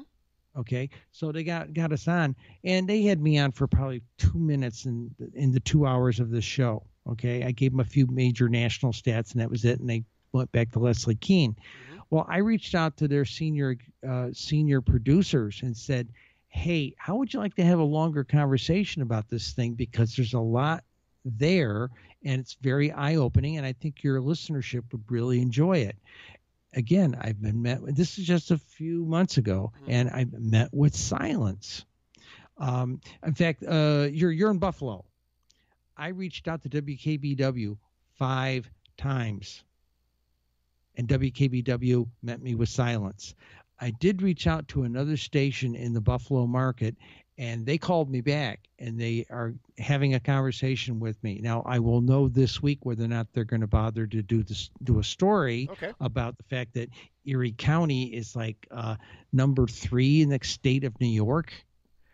Erie County is give me 10 seconds. I got a piece of paper right here, my notes I was using to talk to them. Sure. Erie County is a big deal because here it is. Erie County is number 3 in New York with 169 sightings. Mm-hmm. Okay, I'm sorry, 408 sightings. Buffalo was number 3 city in New York State with 169 sightings. Mm-hmm. Erie County is number 64 of over 3,000 United States counties. Hey, well, at least we're good at something. We're in the top. You're in the top 100. And Rochester was in similar boat. They're in the number 4 city here in the state. Their county is number 5. They rank in the top 100. I don't have the exact number. I think it's like 99 or 98, something like that. Sure. It had a similar thing with Syracuse. Syracuse is number 5 in the state. Onondaga County is number 8 in the state, and Onondaga County happens to be number 152 of over 3,000 counties in the United States. That's huge news. Can't get the news organizations to talk to me. Oh God, that UFO researcher, she's a nut. She's a crackpot. This data speaks for itself. Of course, I did get the answer from one news organization. Well, how do we know it's credible data? Look, I've been in these databases doing my column for 5 years. And most sighting reports that I read, most people were just trying to get it off their chest. And a lot of people say, I didn't believe in this stuff until we saw this thing the other night that did this, that, and the other thing. And that's the kind of thing. And you can pretty much pick out the hoaxes. Okay, but for the most part, most people were just trying to report something they felt it was important to report it. They wanted to get it off their chest, and they saw something incredible. Well, before we go off the air, and once we do go off the air, we'll have a quick conversation at the end of the show. You and I can talk about media context. That's not going to be a problem. Cheryl Costa, my guest here on The Edge of the Unknown. We're talking UFOs. We got to take our last break of the evening, but we would love to hear from you. The Edge of the Unknown at gmail.com. Quiet phones tonight, but that's okay. 716-218-3557, whatever is on your mind. Give us a yell, and we will make sure that it is voiced on this here radio show. Everybody, thanks again for hanging out late on a Sunday evening with me on The Edge of the Unknown, the best in paranormal talk anywhere. We're back after this. Everybody, stick around.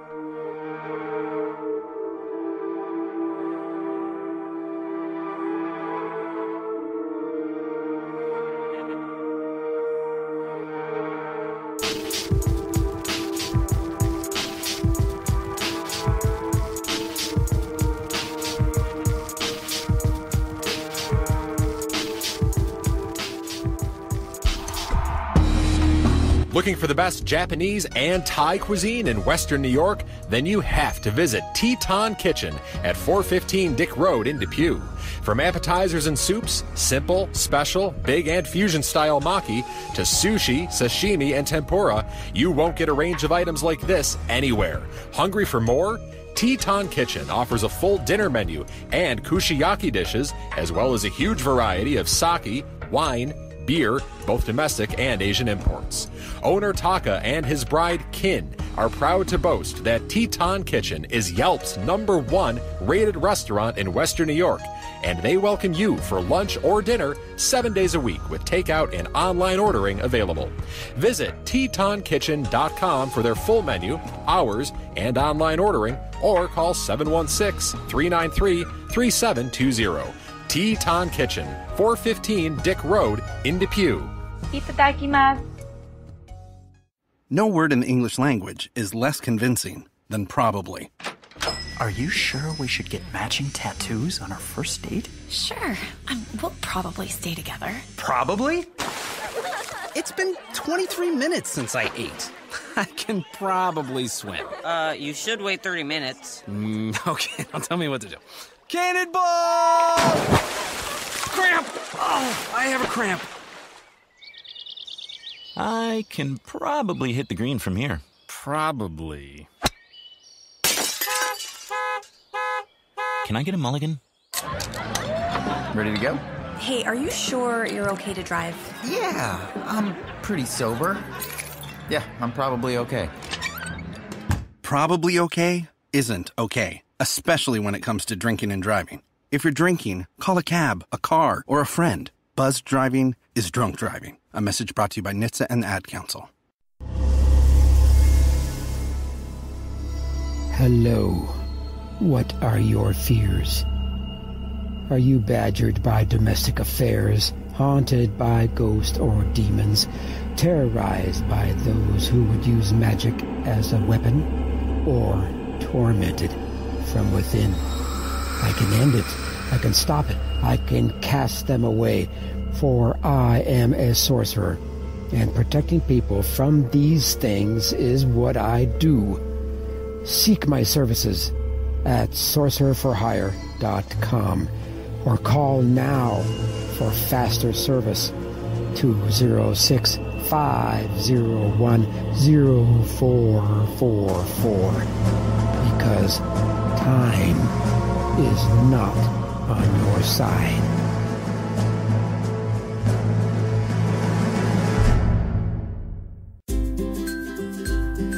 The Hope Project of Western New York is a resource for struggling families often identified as the working poor.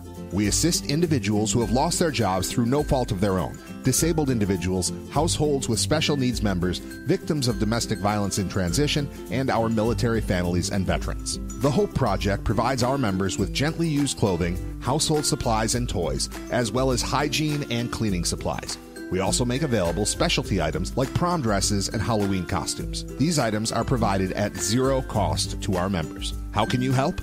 By donating items at our storefront, 4545 Transit Road in Williamsville, New York, inside the Eastern Hills Mall. Store hours, Monday 10 to 2, Tuesday 11 to 2, Wednesday 10 to 8, Thursday 10 to 2, and Saturday 10 to 2. Closed on all school holidays. Clothing should be contemporary, free of stains and tears, and household items must be in good condition and in working order. We also accept grocery and department store gift cards, as well as monetary donations. You can also help out by becoming a volunteer. For more information, visit our website at thehopeprojectofwny.org or call us at 716-810-9156. The Hope Project of Western New York. Dignified help for those in need.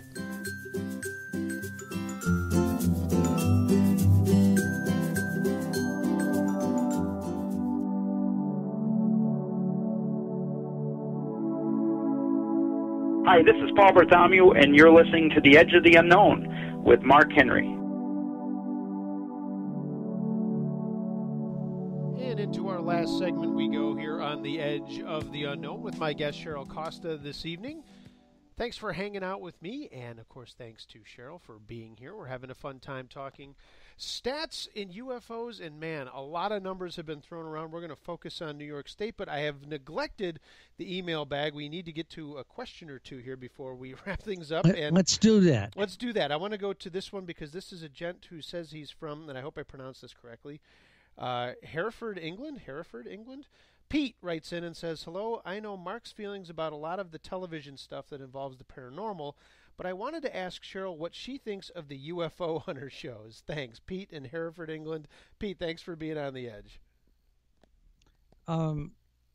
They have to make it entertaining, and unfortunately, I sometimes think they sacrifice good airtime for and good research for making it entertaining. I've seen some very bad UFO hunter shows. I've seen a couple of good ones. So the jury's still out. Give an example. One of the things we're thinking about doing is doing a thing called UFO Roadshow, where we go to a particular town where we already know there's a cluster going on in, say, a particular county, and we'll rent a VFW hall or something like this, and we'll give one of my presentations to the population there, and then get a lot of people on camera to share their sightings, kind of like a grassroots disclosure project. Yeah, that sounds neat. that's something we've been proposing, and we've got some evidence to suggest it might be a good thing. Unfortunately, some of the TV producers want to jazz it up more, and can't make it simple and honest and just plain folksy, and that's a shame. No, and I agree. I am the UFO hunter shows. I've only seen a couple of them. The one guy that's always wearing the sunglasses, I forget. I think that's the UFO hunters. I don't necessarily have an issue with the investigation because Burns. UFOs it burns. That's it. Yeah. It's a little bit different than the other stuff. I'm highly critical of the ghost hunter. The Bigfoot one, I'm not really concerned with. I really don't watch that show that much, but I sit on the fence. So, Pete, I appreciate you asking that question. I want to clarify the UFO investigations and what MUFON does or what anybody else does is a little bit different than setting up in a haunted place and seeing what they're going to capture. So, anyway, we'll move on from there. But let me bring up a point on that. Sure. I had a producer call me out of New York back when the book first came out.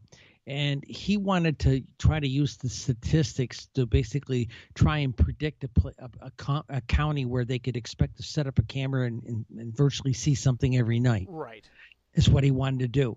And I said, yeah, but you might see something. But are you expecting to see a major craft hovering out there over the trees? Or is that what you're expecting? Because most of these things are not that overt. And no, that's what he wanted. Well, eventually, he got tired of talking to me, and he went out and he's out chasing cattle mutilations. So that had, what they say in media: if it bleeds, it leads. So sure. Well, yeah. I mean, honestly, it's that wow factor. It's that excitement, and that's what I always tell everybody. And most of the people who I have on that are serious paranormal investigators, they'll say, 99% of the time it's not what you think it is. It's a lot more research, and the whiz bang stuff you see on TV is hairspray and production. Anyway, let's we'll grab this one too. This one comes from Bill in Camillus. Bill says, "Great show. Outside of the pen and paper work you are mired in, how much field work do you do for, and do you work with the local or state chapters of MUFON?" Bill, thanks for listening. I appreciate you being on the edge. Okay. Actually, I don't. This is a running joke. We're a couple old ladies here, and the flavor, my attitude about field work. I don't go out there and put my shoes in the cow patties. I don't like getting caught in barbed wire, and I hate ticks. And not everybody does field work. Some of the best work that's done out there is done in the research library, that type of thing. One of the best pieces of research ever done about the Roswell area of Roswell era of sightings. See, Roswell spent one day on the front page, and it fell off the front page. But there were thousands of sightings during that June and July of 1947 that most people don't know about.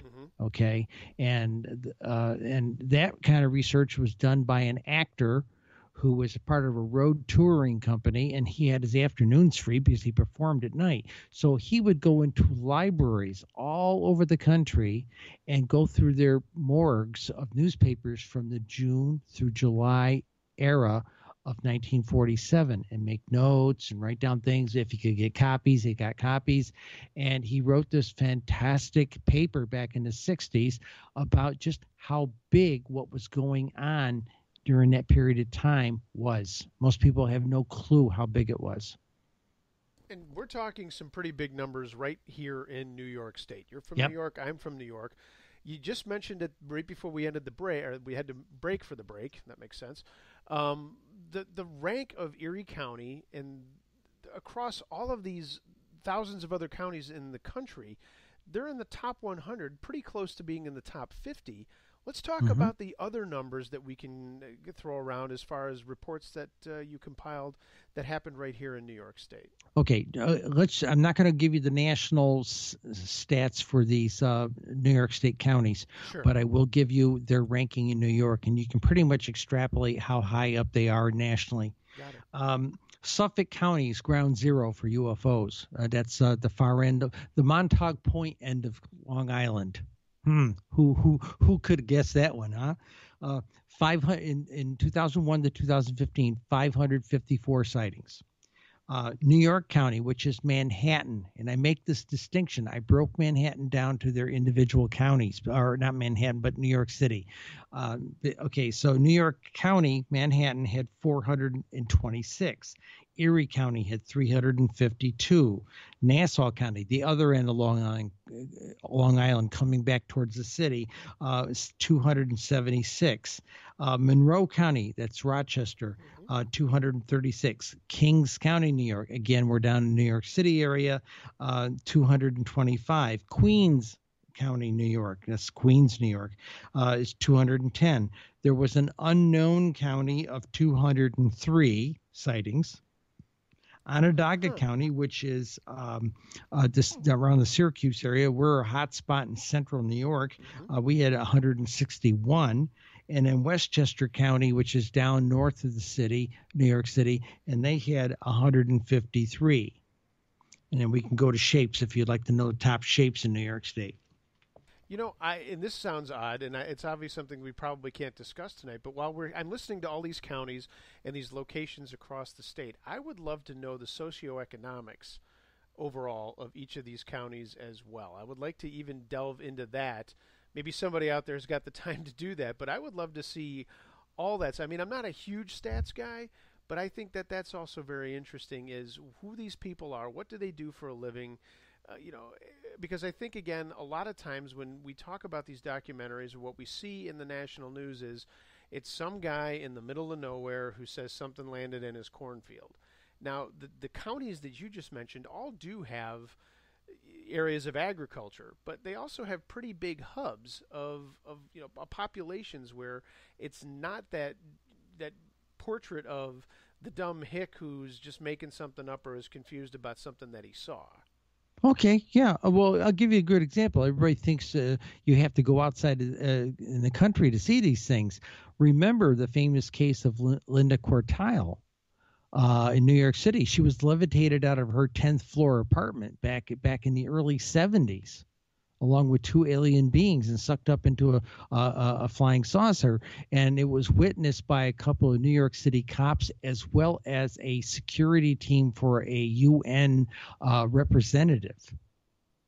And this was about 3 o'clock in the morning when this occurred. It's a very famous abduction case. Right, so I mean that's right there. That's what we're talking about. Is it's not just rural areas, and it's not just I don't know. I find the whole thing fascinating, but I would love to see a breakdown of that. But that would be a whole different book, I'm sure. Right. So. Well, let me give you a couple of stats here about New York. Go ahead. During that 15-year period, New York State had 5,141 sightings, and we ranked number 6 in the country in the 2001 to 2015 time frame. Now, I remember talking to my baristas when I was working at the bank. We were compiling these numbers here at home, and I'd come in on Monday morning to get my big serious dark roast coffee, and the barista knew I was working on the book and says, "Wow, what state did you crunch this weekend?" And one particular weekend, Monday morning, I said, "We did New York." He said, "What was it like?" I said, "Number 6 in the country," and it's like 5,141. And this little lady behind me tapped me on the shoulder. "Did you say New York State had over 5,000 UFO sightings? What time frame?" And I said, "In the last 15 years." And we watched the color drain from her face. We had to help her to a chair. And she said, "How? We never hear about this thing in the news." And I said, "Yeah, that's the problem. You never hear about this thing in the news. We average 450 to 500 a year here in New York." Now, nobody tells us. Now, right, which brings up the conflict that you're going, not the conflict, but the challenge that you have right now of trying to talk about this. Is it the fact that the news media that you've approached, they're not necessarily interested in it because it is just numbers, and they're looking for something more like that gentleman that you said wants to go out in the country and just point a camera at the sky and hope to see something? Well, yes and no. I'll give you one example. I called the editor at the Times-Union newspaper in Albany. Yep. Okay. Got him on the phone, talked to him, gave him a pitch. Okay. I'm good with the pitch. Okay. And I said, "I've got a really great story here for you. If you're interested, we've done some incredible research." And he says, "Well, just a second." He held the phone back away from his mouth, hollered out to his news team, hey, I got somebody here who wants to do a story with us about UFOs. Anybody interested? The whole place broke into laughter and he hung up. Really? Okay. Now, I talked to another news editor and he said, look, I work in such and such number market. I work in number 103 market. I want to get a job in number 102, possibly maybe someday get into the 90s. If I do a stupid story like UFOs, I'll never get there. Okay. Instead of telling the truth, they want to just tell a story and promote their career. And amazingly enough, this is, as they say, this is the greatest story never told. I've had mail from other journalists telling me, me writing my column, you'll never write for anybody else again. Nobody will ever take you seriously. Amazingly enough, I'm getting published every place, and I'm not only just writing UFO articles. I'm writing for 55 plus magazines and all kinds of cool stuff. In fact, I'm getting ready to start writing a column for State Volunteer Firefighter magazine. So I'm a good writer. This just happens to be what I work on right now that I get paid at this newspaper. We took it very seriously. What an interesting flip-flop, where we're talking a long time ago, or not too long ago, it was the kooks, weirdos, and goofballs who reported this stuff. Now those people are actually reporting things, right? But the people that they want to be talking to don't want to talk to them, or come up with another reason because they don't want to be seen as the kooks, goofballs, and weirdos unless it suits their purpose. I just find that interesting. Nobody wants to be there's an old line, nobody wants to be the saucer guy. Right. That's one of the problems we've got in the government. We gave a copy of this book to Senator Schumer's office and to Senator Gillibrand's office. I put a 4.5-page letter with it, okay, and couldn't get an answer out of Gillibrand's office at all. Schumer's office talked to me. Said, well, we lose mail in the congressional mailroom. I said, oh, really? So you think you lost my letter down in the congressional mailroom? Oh, yeah, it does happen. I said, but mine had a 2.5-pound book stapled to it. So you're telling me I can't communicate with my elected representative, that somebody in the congressional mailroom is pilfering material that's intended for my elected representative? And boy, did I get silenced. Okay. Wow. And they did ask me, Schumer's staff did ask me for another copy of the letter, which I printed out for them. And then they also asked me for a copy of the book, which I did. And I literally hand carried it to representatives here. They sent it down in their special mail bag. And most congressional letters, if you send them, hey, I want to talk to you about my veterans benefits, you'll get a letter back in 4 to 8 weeks, typically. Okay. It's been over a year and a half.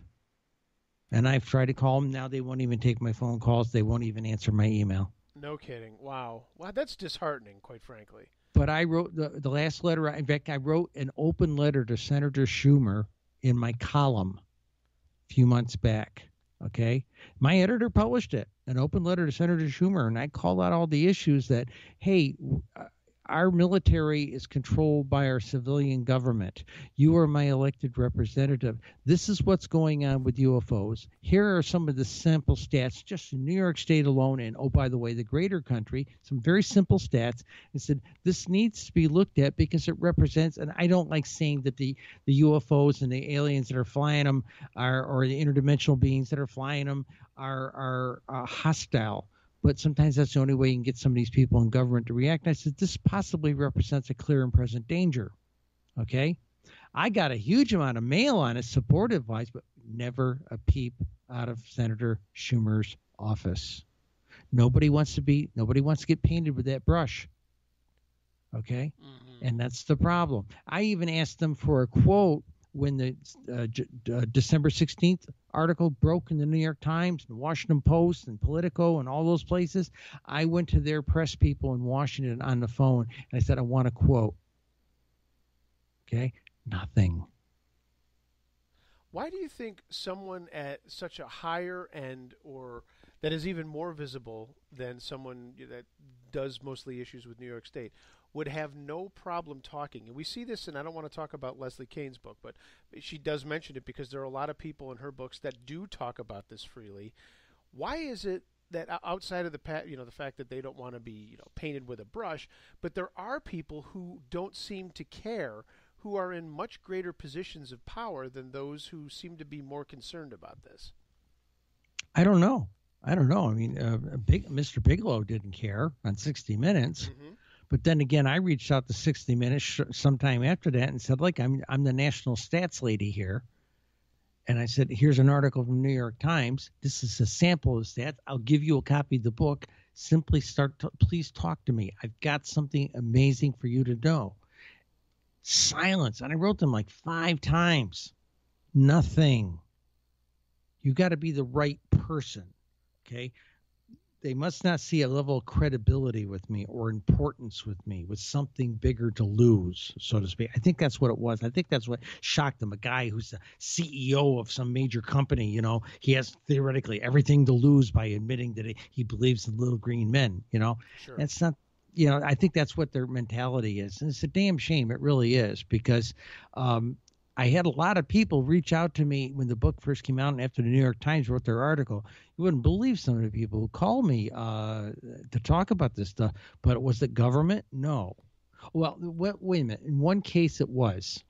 There's an office that supplies research material to the congressional offices. I'm not talking the Library of Congress, but there's a congressional research office. Sure. They reached out and got a copy. They wanted to know exactly where we could get it and if we plan to come out with any other editions and such. And we know for a fact they bought several copies of it.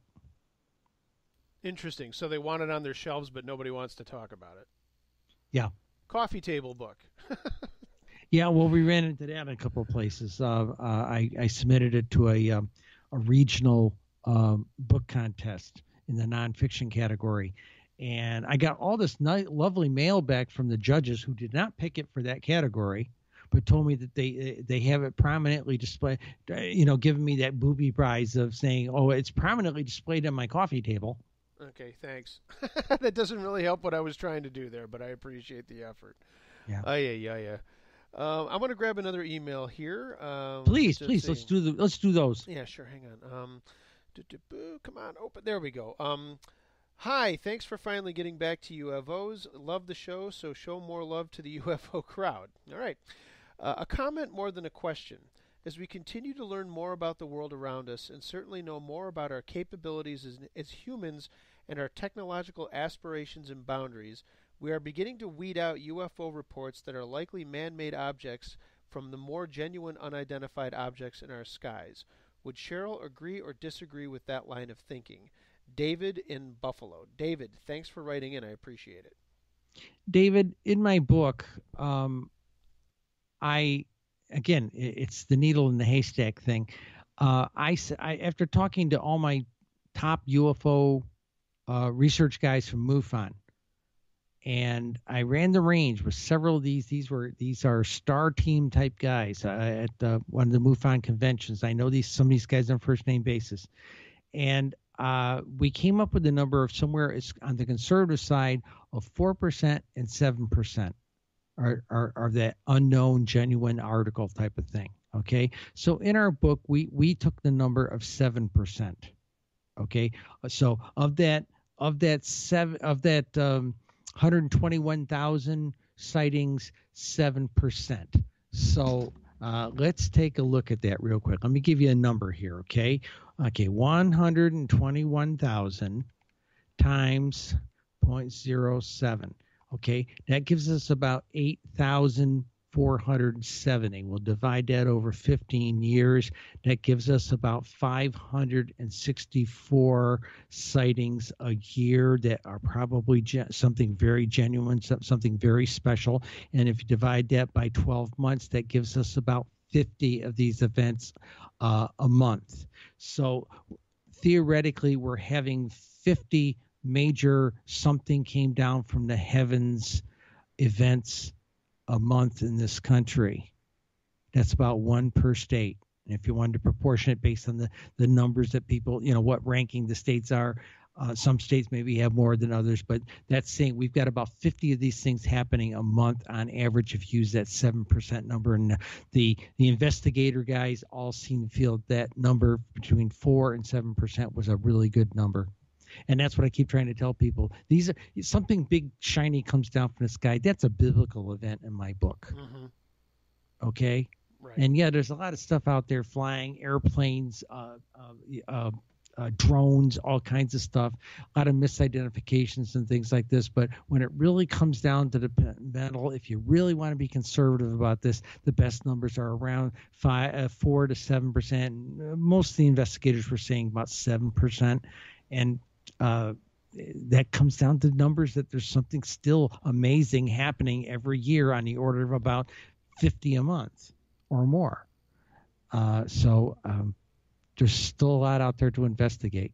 And if you want to become a UFO investigator, get a hold of the state director, Sam Falvo. You can find him on the MUFON site there under chapters, and tell him you're interested in being a UFO investigator, and he will invite you to a class they're going to offer out late summer, early fall. They're going to offer like a weekend class and get you certified to become a MUFON field investigator. The team in New York State is looking for new blood. Yeah, Sam's great. Yeah, Sam's been on the show. Sam's terrific. He's a great guy. I like him a lot. Certainly is. Hey, Cheryl Costa, my guest here. Outside of the column that we can see in the SyracuseNewTimes.com, where else can people find you? We never really touched on that, and I want to make sure people know where they can look for you. Okay, first thing about the column, it's at the SyracuseNewTimes.com. When you go to the navigation bar, you can find the thing for blogs. You click on, hover over that. You'll see a drop down for New York skies, and they label it also the UFO column. And if you go to an article, look at whatever the current article is, and if you go down to the lower left-hand corner, you'll see a tag there for New York skies. You click on that, and it puts you into an archive page of probably the last 4.5 years worth of articles. Great. So if you really want to do a lot of serious reading, the articles run anywhere from 500 to 1,000 words typically. Okay, where else am I? I really don't have a website for this stuff, but I am a talk show host, and I talk the paranormal over on KCOR Digital Network. I'm on Tuesdays, midday show. It's 2 o'clock Eastern time on Tuesdays. The show is called Cosmic Questions. And the idea for doing it midday is because all these shows are usually late night, and we've had a lot of mail from people saying, but I can't stay up that late, or I got to work, So when I proposed going back to my cosmic question roots, or my paranormal roots, I used to do a show like this in D.C. For about 4 years down there called The X Factor. And I was to stop for everybody who was peddling a book on the paranormal, and it was a lot of fun, but it was on a small FM station. So here we are doing it again on a digital platform. It's technically worldwide. It's got worldwide access. And we're having a lot of fun. Again, Tuesdays, Eastern time, 2 p.m. It's 11 a.m. Pacific time. You can extrapolate out the rest of the times there. But I've got a really interesting lineup of guests, and not the ones who have been on all the regular the other paranormal shows, because I've got deeper roots than most of those folks do. It's true. I one rule that I have, I don't do any of the mainstream. I don't do any filmmakers. I don't do any of that stuff. I pride myself, and I'm glad that you do too. I want to talk the real faces of the paranormal, of which you are one, and I really appreciate you being on tonight. Thanks so much for your time. Have me on again in the near future, and we'll talk about the paranormal from the context of magic, connection to the divine, and this new cosmic consciousness that seems to be just going through a wave of people, particularly with the experiencers right now. It's a huge deal because there seems to be some kind of cosmic awakening going on. And I saw a talk about it this weekend, and it was parallel to what I've been observing, and it's worth talking about. I would love to have you back on if you would be so kind as to do so. Anytime. Just call me. Perfect. Cheryl Costa, my guest here on The Edge of the Unknown. That's going to wrap it up for us. But everybody, get out there and check out this book, UFO Sightings Desk Reference, United States of America, 2001 to 2015. You can find it at Amazon.com. Again, Cheryl Costa, my guest, thanks so much for being on, and we will do it again. And I will see you guys in a couple of weeks. I want to thank everybody for listening. Thanks for everybody who had questions for us this week. Thanks to Mark Nyan of Houston, Texas for the music bumps. Everybody, you can contact me at any time during the week, theedgeoftheunknown@gmail.com. You have a question, comment, or guest suggestion, please shoot it to me there. Everybody, be excellent to each other. Check out my YouTube page, Uncle Josh's True Scary Stories. Have a great week. Enjoy yourselves, and we'll see you soon here on The Edge of